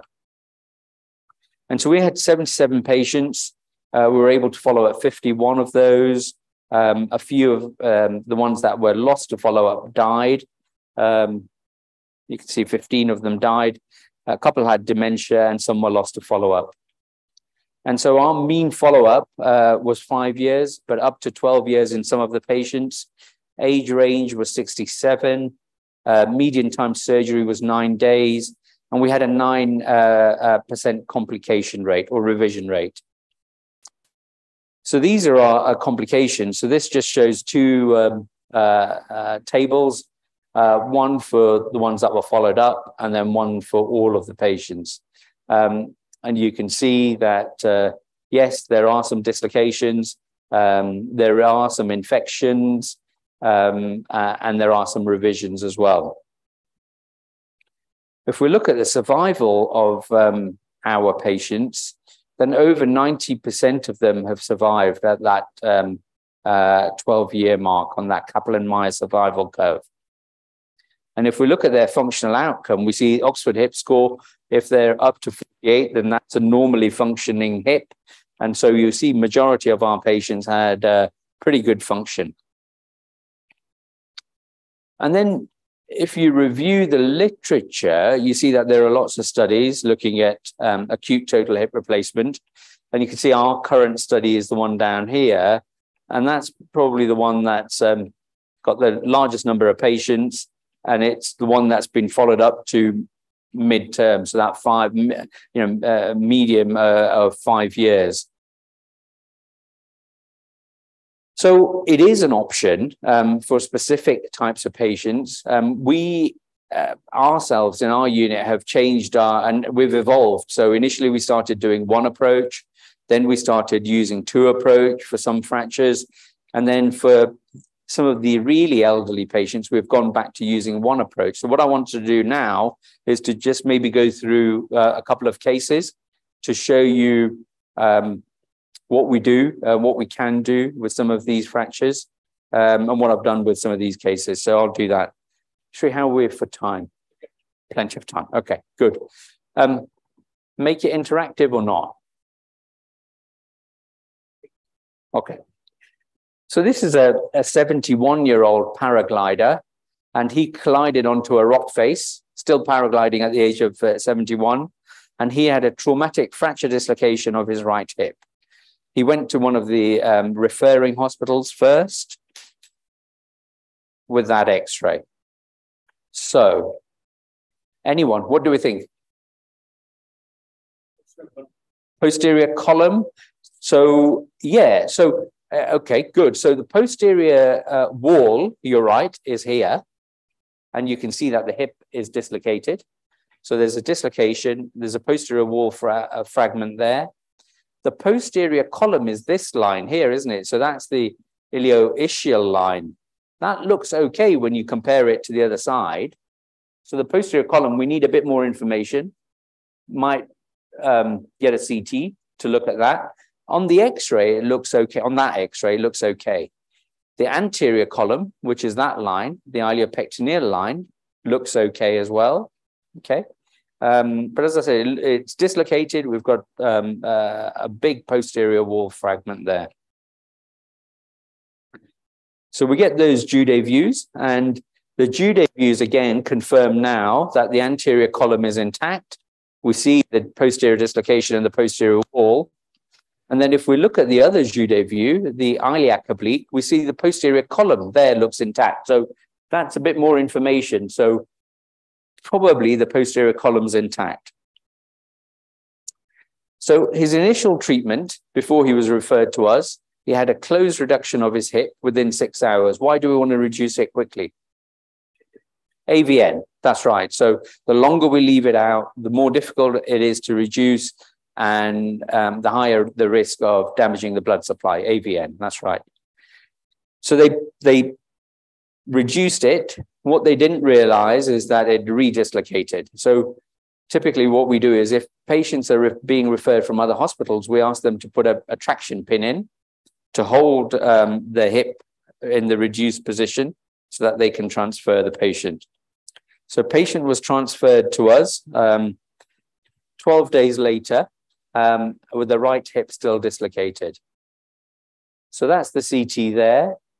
We see the dislocated hip, we see the fracture, we see that the femoral head will have been damaged as well because it's resting on the remaining acetabulum there. So what are our treatment options for this patient? What can we do for them? We can fix the posterior wall, so you're right. But remember all those things. So I said that a posterior wall fracture dislocation is one of the poor prognostic fractures, especially if it's got impaction. He's elderly, he's over 70, not really elderly, but he is over 70. The hip has been dislocated for a week and a half, 2 weeks. So the risk of AVN is going to be high. Okay, so think about that. Then there's femoral head damage as well. So all these factors, all of a sudden, you've got 4 or 5 reasons why that hip, even if you fix it perfectly, might fail. Okay, and he's 70, and we want to get him weight bearing as soon as possible. So you're right, you could go ahead and fix it, but this is what I did for him. So all through one approach, just a posterior approach. So I brought all the wall fragments down. I held them there with these smaller screws, so 2.7 or 2.4 screws, and then I put a posterior column plate with some screws, and then a cup with some screws as well. And that allowed him to fully weight bear straight away. Okay. Any questions about that case? No? Let's do another case. I've got 4 cases. So if we can get through them all, we should be able to get through them. Yeah. Again, another patient in their 70s, 73-year-old this time, very fit and well, cycles miles and miles, fell off his bicycle, injury to his left hip and his humerus. So that's him there. So again, he's got a displaced acetabular fracture. You can see he's got a dislocation, central dislocation of that femoral head. Part of the articular surface of the acetabulum is here. That's the quadrilateral surface. You can see that the femoral head is lying on the edge of that acetabulum, so there will be some femoral head damage. Okay. So we get a CT scan, and the CT scan confirms all of that. The acetabulum is pretty comminuted. It's in a few bits. You can see the femoral head is being damaged there as well. So we've classified the fracture. I classified it as a both column, a low both column fracture going across here. And you could see that on that previous CT. Yeah, so you could see it going across here, going across here. So both column acetabular fracture with a posterior wall fracture, which you can see here. And it's got the impaction of the dome and femoral head damage. So what are we going to do for this guy? So again, we could fix this guy. And most both column fractures, we try and fix from the front. But this one has a posterior wall with it as well. So it's very difficult to fix the posterior wall from the front. So for this guy, you might have to do 2 approaches to try and fix the acetabulum. You might have to do an approach through the front, and you might have to do an approach through the back.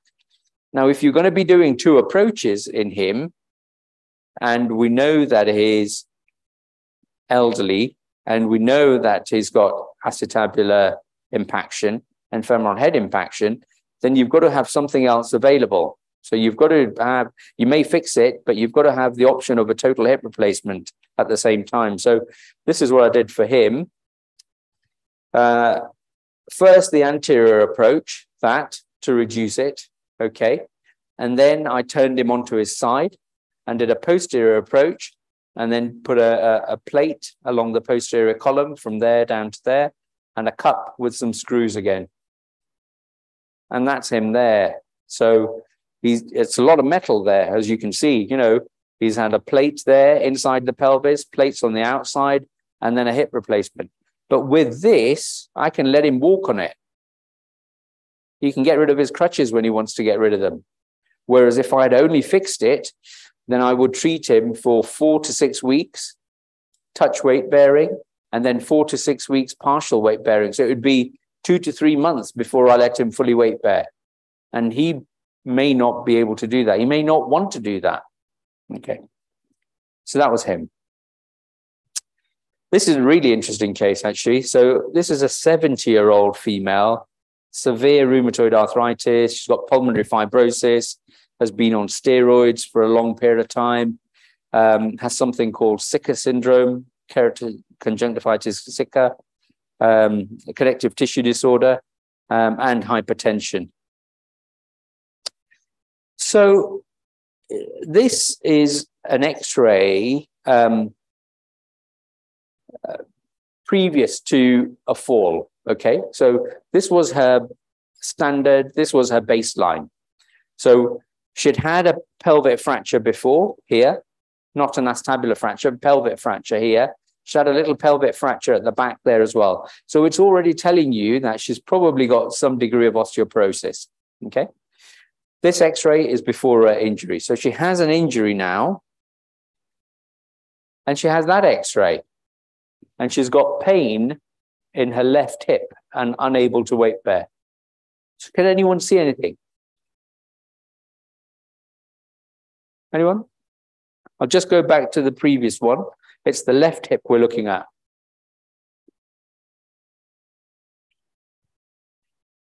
Okay, so look at the left hip and then go to that one. I should have put them side by side.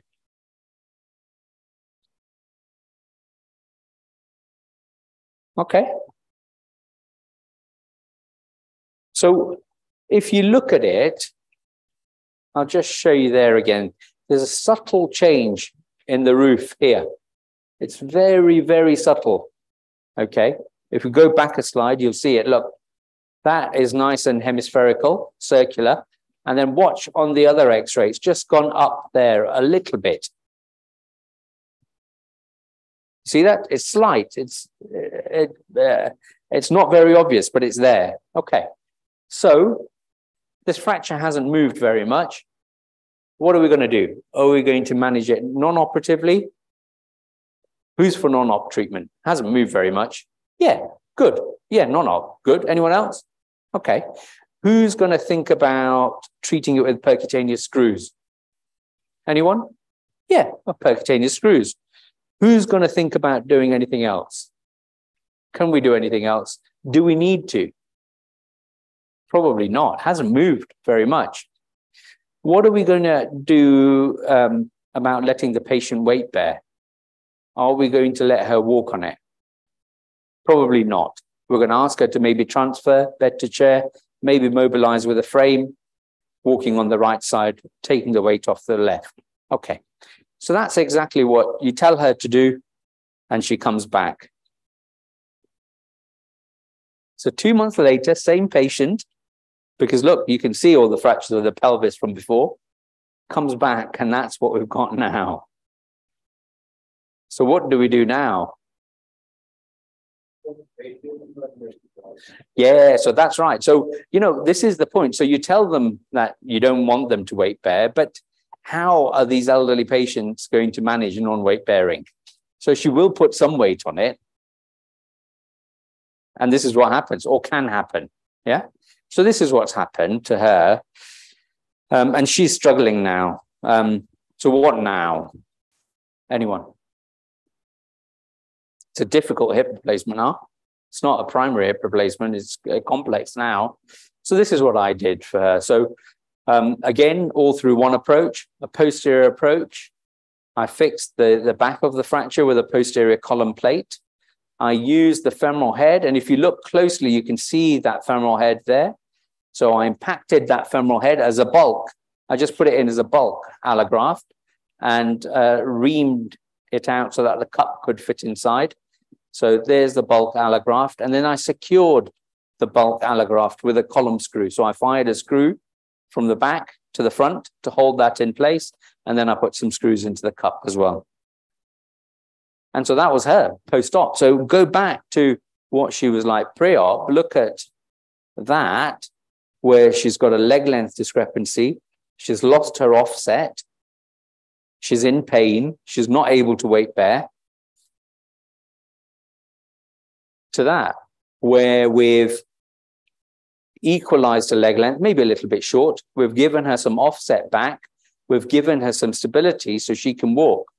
And actually, it's great. So 2 years later, look at that. And now you see that the bone has incorporated up here and up here, and she looks good. So yeah, she did pretty well. So that's something you can do. But it's understanding that if you decide to treat someone non-operatively, you need to see them sooner than 2 months. So you might need to see them at 2 weeks or 4 weeks to get another x-ray to make sure it hasn't moved. And if it has moved, then you've still got some time to do something about it sooner rather than later. Okay, last case then. So this is an even older woman, 86 now. Again, independent, walks 5 miles a day, quite a lot. And she fell from a standing height. So again, with her, she's got a low energy fracture. She's elderly. She's got a central dislocation. She's got some impaction of the acetabulum there.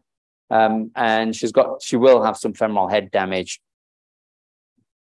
This is her CT scan, and you quite clearly see the impaction here. And that's called the gull wing sign. So it looks like a seagull. So the normal acetabulum should be like so. But when a bit of it is impacted, it does that. And you see the seagull sign, the gull wing sign. And that's what you can see here, there. And you can see all that bit which has been impacted as well. So what are the options for this one? Again, my aim is to get her weight bearing fully, if I can. So I'm thinking about performing fixation and a replacement.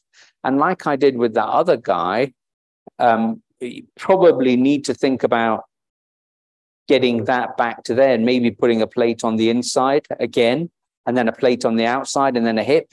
But that again means 2 approaches. It means about 6 hours of operating. She's 83.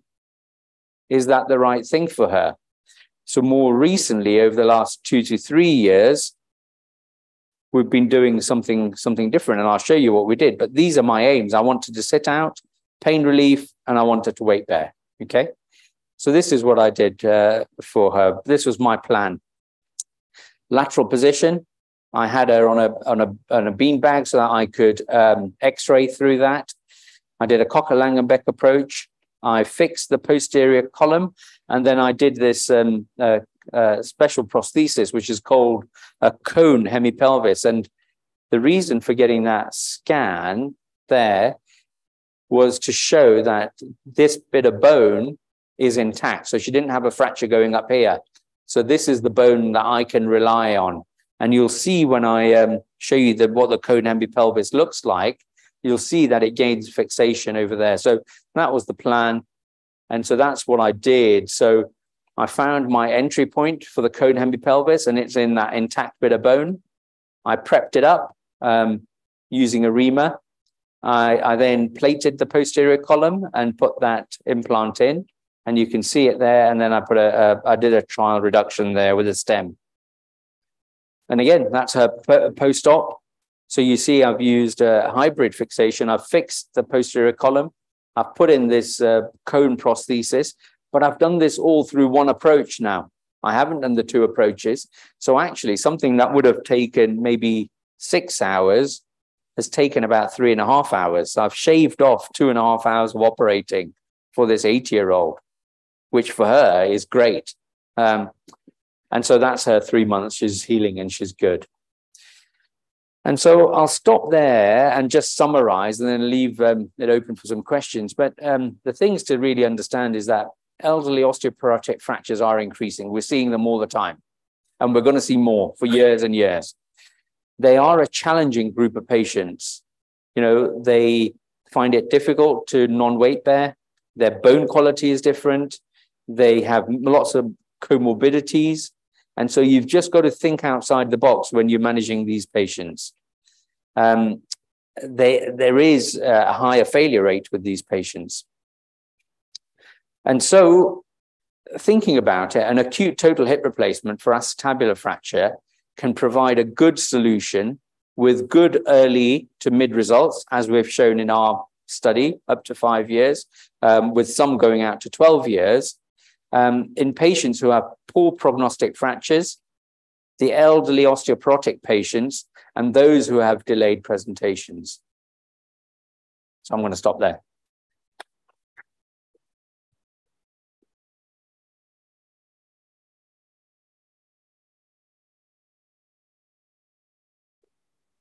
Any questions anybody has? Dr. Raghavendra, you got any questions?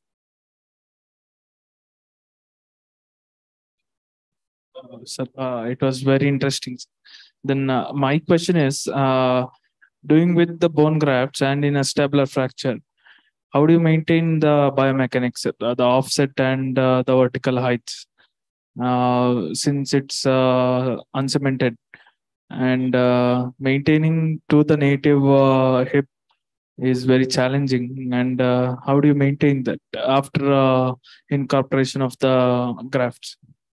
Yeah, so you're absolutely right. So the main problems with doing this acutely is acetabular cup position, stability, offset, and length. And so what I try and do is I try and reconstruct the acetabulum and the socket as anatomically as I can, okay?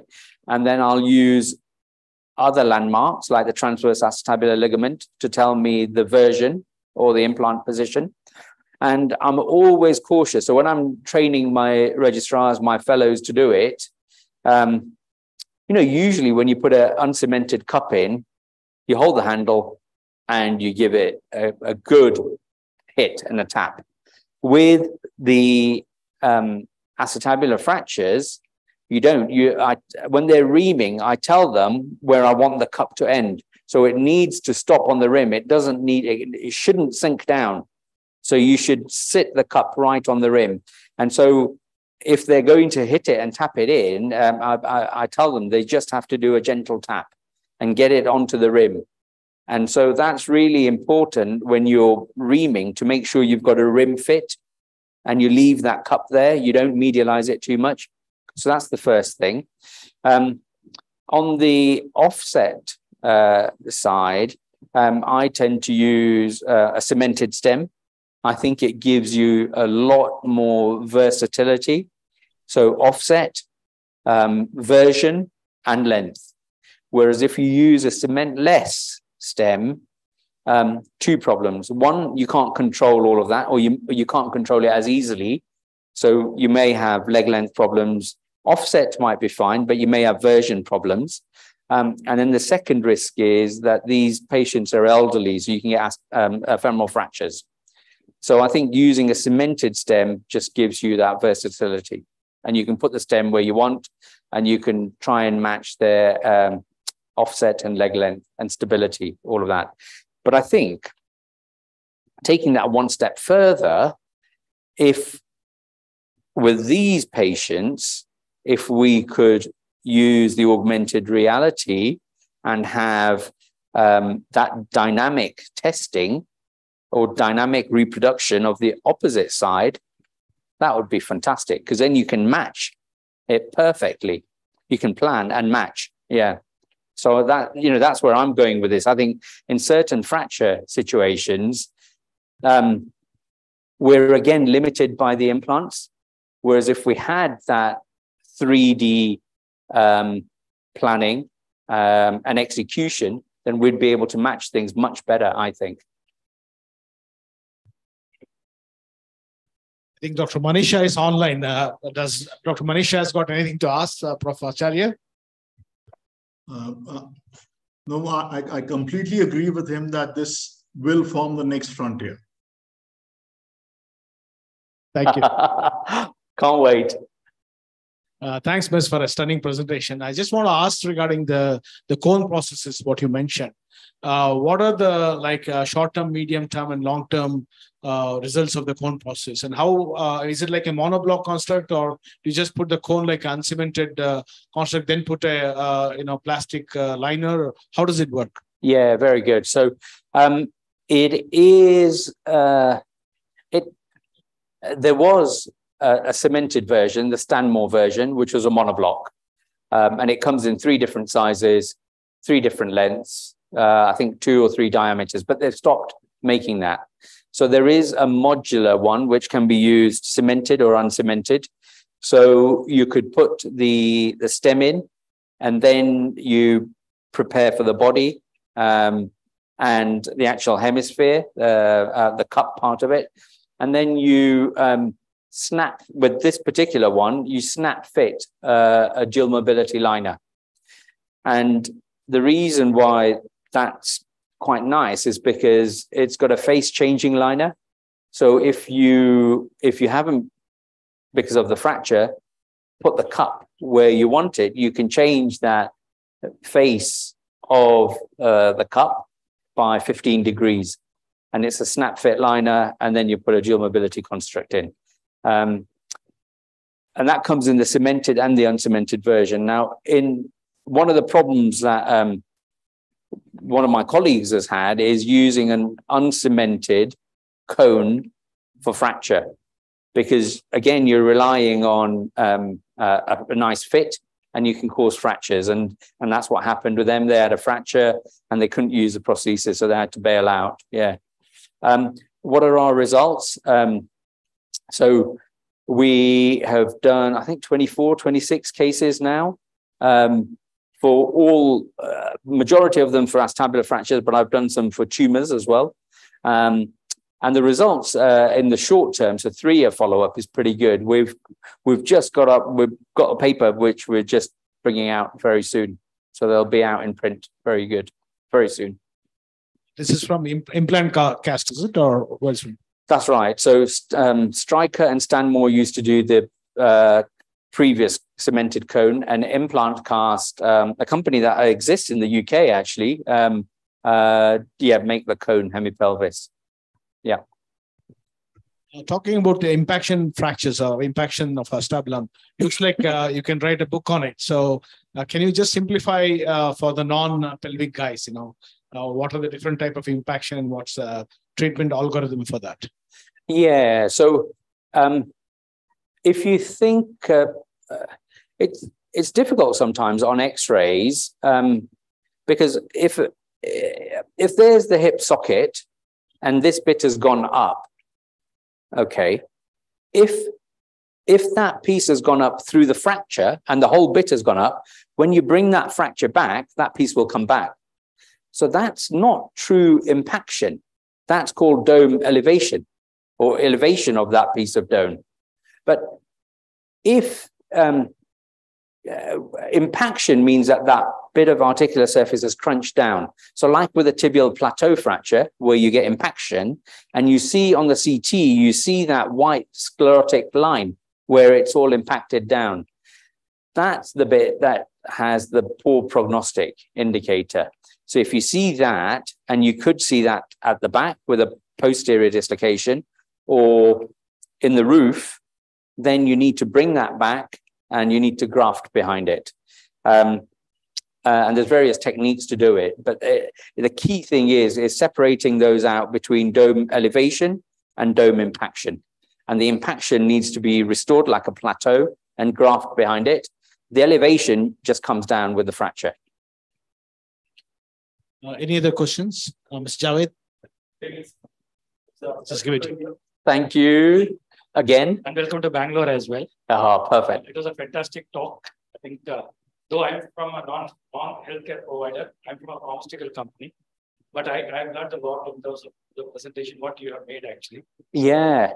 But one thing I will mention, one thing we haven't talked about is the importance of having the pharmaceuticals on board. So having the medics to make sure that, you know, if they've got osteoporosis, you treat them and they're on bone protection. Exactly. Absolutely. But anyway. Basically, that's precisely what I wanted to ask you. When there is so much of massive upsurge in these fragility fractures, and we all know that bone quality and osteoporosis is actually the culprit. So do you have any treatment algorithm? Of course, your skillful hands can fix up that particular fracture and make the patient mobile and intact, but still they are vulnerable towards subsequent fractures from the other side and as well. So do you have any algorithm treatment for osteoporosis per se? How do you follow that? Yeah. So in general, if they're over 75 and they have a low energy fracture, so fracture from standing height, falling down, breaking their wrist, or falling down, breaking something, then by definition, they've got osteoporosis. So they have treatment. Now, if we have someone who is 65 but has a low energy fracture, then we have a questionnaire. So they fill out a questionnaire and it asks them things about if they've had long-term steroids, if they've had early menopause, if they've had a hysterectomy. So asks them all of that. And then they have a score at the end. And frac score, absolutely. Yeah, you know, yeah. So they have a score. And then depending on that, we decide on which ones get a DEXA scan and treatment. So absolutely, yeah, we use that.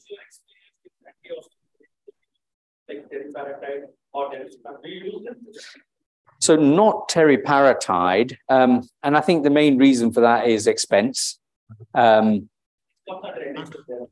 18 months therapy from LIL. So it's pretty expensive. And UK is still not encouraging biosimilar cycling. No. So whereas in India, we have biosimilar. Almost come down by 1/7 to what it was. So approximately it's around $750 US. Yeah. But in India, you get it even it's around maybe 150 or 75 US. No. 1 month of therapy. Really? Yeah, so it's not a innovator, it's a biosimilar. Yeah, sure. But I think that's the limiting factor. So most will be on bisphosphonates. Hardly any will be on teriparatide. And one of the problems we see with the bisphosphonates are the bisphosphonate fractures. Yes. So, you know, if you're atypical fractures, yeah. So if you prevent 200 osteoporotic fractures, you'll create one bisphosphonate fracture. And so they're challenging to treat as well. So there's another problem with them. So, you know, if there's a way of reducing their risk, which is cost effective, then I think, yeah, that would be great. Cost come as one of the main criteria in deciding. No. So in private healthcare, no. But the problem is that when you're providing treatment for 60 million people, yes, I agree. They've got to say yes and no to certain things. So yeah, I wish I was the health minister. Yes, I fully agree with you that cost and economy does play a factor, but it should not. I frankly feel that it should not supersede the need for the treatment. Agreed. Basically. So if bone quality is the culprit, there has to be some medication given to them. I'm not talking about any brand specific per se is concerned. No. Based upon whichever brand there is available there.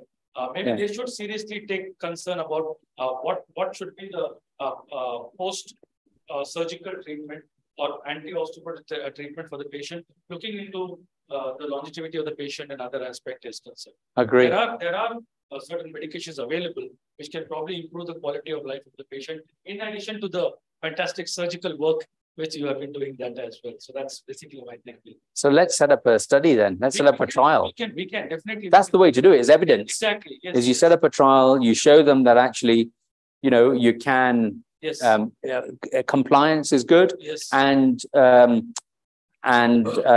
outcomes are good. And if you can show them that, then there is a 10-year data right now from Freedom Trial available when it comes to combination with denosumab and teriparatide. Okay. 10-year data, and the results in terms of bone mineral density and maybe certain extent reducing down the risk of fractures also. Yeah. Data is very much forthcoming. I really do not know why, frankly, Yeah. basically orthopedicians should get into this.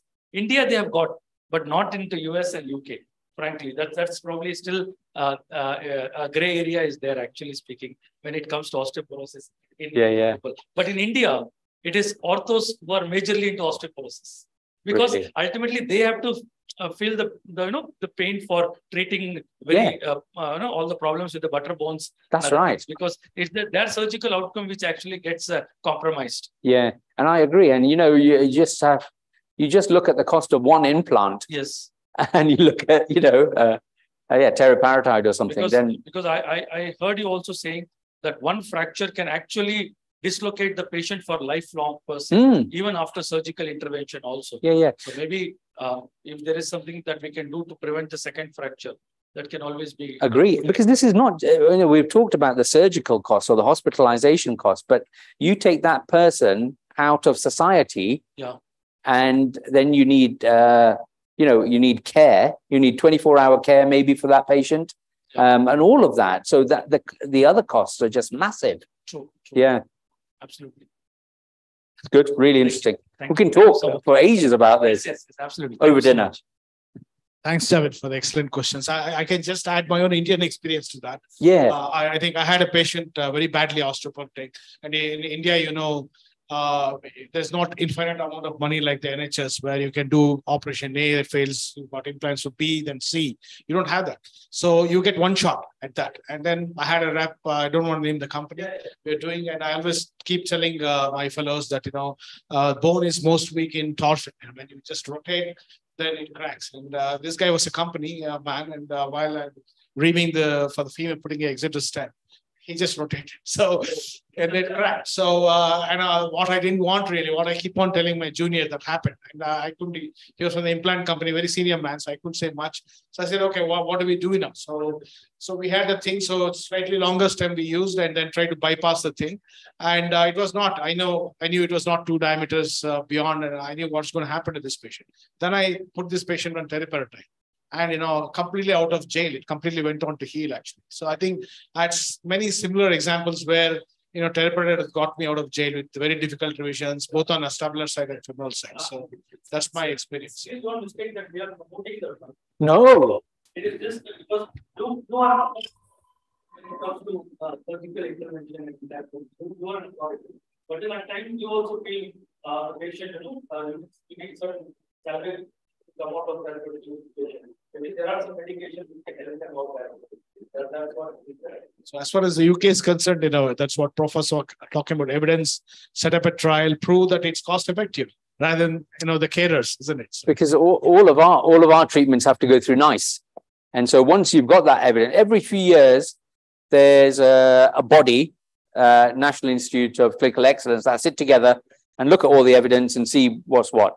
So when they look at that evidence, there is evidence for teriparatide, effectiveness and cost effectiveness and all of that, or it's better than some of the other things, or as good, then I think that would, make them change or have it on the guidance to say, use it. That's the problem. So they create that guidance, and then so it's something that they can hide behind. That's the problem. Is that people can hide behind it and say, this is what they've guided us to do. That's all we're doing. We're not going to do anything else.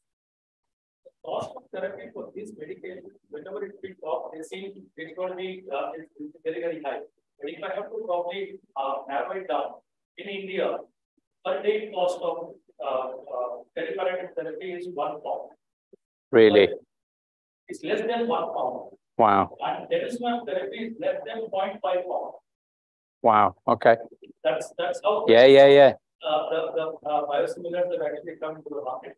So that has brought down the. Of course, effectiveness can always be debated. Yeah. I can always share with you. It's definitely cost effective. Yeah. And India, it's like 100 rupees per day for therapy. for teriparatide and 50 rupees for denosumab per day. It's definitely affordable. Yeah, I need to know about these then. I think we should start exporting some of your medications back into the UK. I know. Sir, actually, what I as a rightly mentioned, they have a clinical trial that has been done with Forte, Yes. as well as in-laws, as well as these are international brands. So there has been a clinical trial done. So we have a product, and we are ready to probably collaborate in terms of doing a clinical trial in UK population. And it will take some time. I'm sure it will not be done overnight or something. Because even for Forte also, it took around 3-4 years. Then Robert M. Neal was the principal investigator. Yeah. In 2004, the landmark trial is what published in NEJ. Yeah. So that's what he was to approve the drug. Because I was working with the India and I launched teriparatide in the country. Okay. So that's all I'm aware about it. So even if we have a substantial amount of population, we can definitely work that out. Yeah, There are a lot of companies which help them out also right now. We can do that. Like for example, Saudi government. I'm right now getting a lot of working with them as to how they can reduce down the cost of effectiveness for osteoporotic patients. It's costing around $1,500 per patient for them. Wow. Whereas we can actually take it down to 50. But of course, for oil-rich countries and all, they may not really matter much about cost effectiveness. They are more concerned about how effective it is. Yeah. But since you mentioned NHS has a deciding factor in terms of the economy, then probably we can present that data there as well. So that's there. Sure, definitely we can look into that aspect as well, because health economics is a big thing, whether it's West or India, it's a big thing. And I think we need to think in that terms as well. As long as it's effective and cheap, who will not take it? Thank you very much.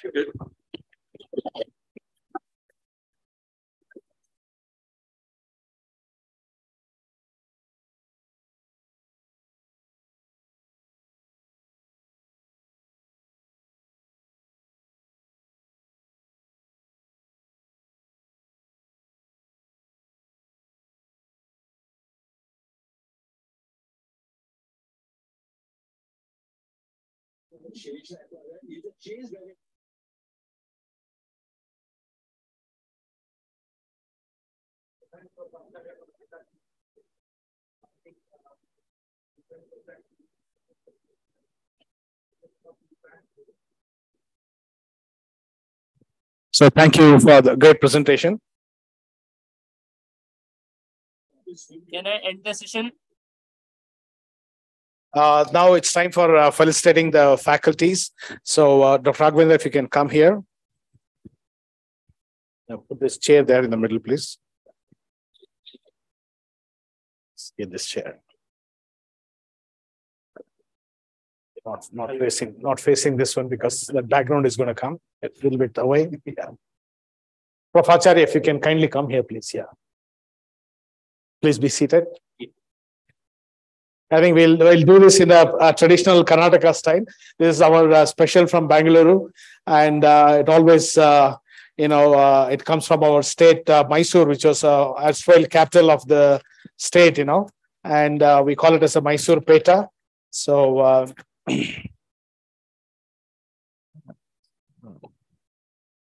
that's how we honor all our guests, really. So this for you.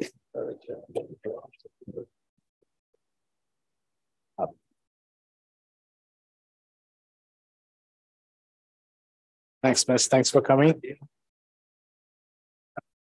some pictures.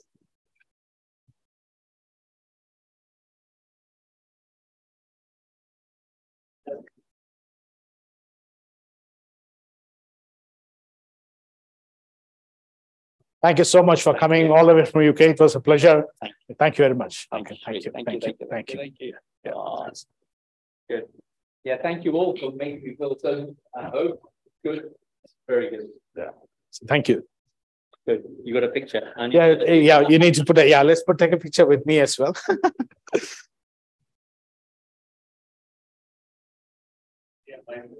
Yeah, typical Mysorean. Yeah, absolutely. Yeah. Okay. Very good. Come on. Okay.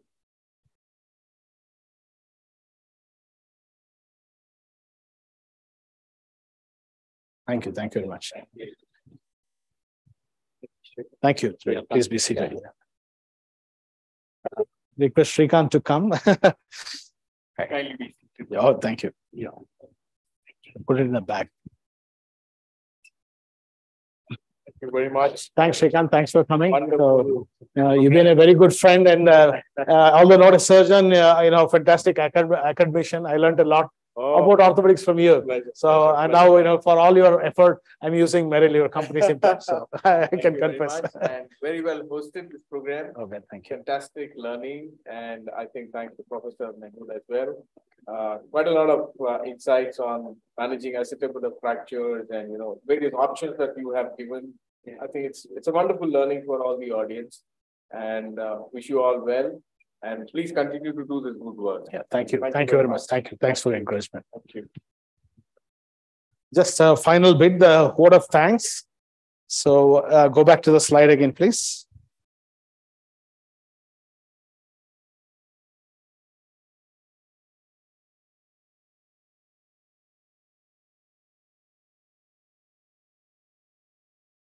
This is the last slide.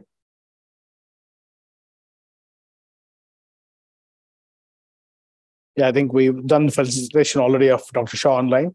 So a word of thanks. I take this opportunity to thank all the distinguished faculty, particularly, Professor Mehul Acharya for coming all the way from UK. Big round of applause to him, and Dr. Manish Shah for really taking us to the future of orthopedics. I really thank my friend Dr. Neeraj from OrthoTV, for all the help. I really thank the AV team for all their help, and the hotel staff as well. And last but not the least, all the delegates who are here. I saw the last count more than 150 or 200 in OrthoTV online. I thank those online delegates as well for being part of this program. Thank you very much. I think the fellowship and dinner is upstairs in the restaurant, so we'll all move there shortly. Maharishi, thank you so much. You can go offline now on OrthoTV. Thank you. Have a good day.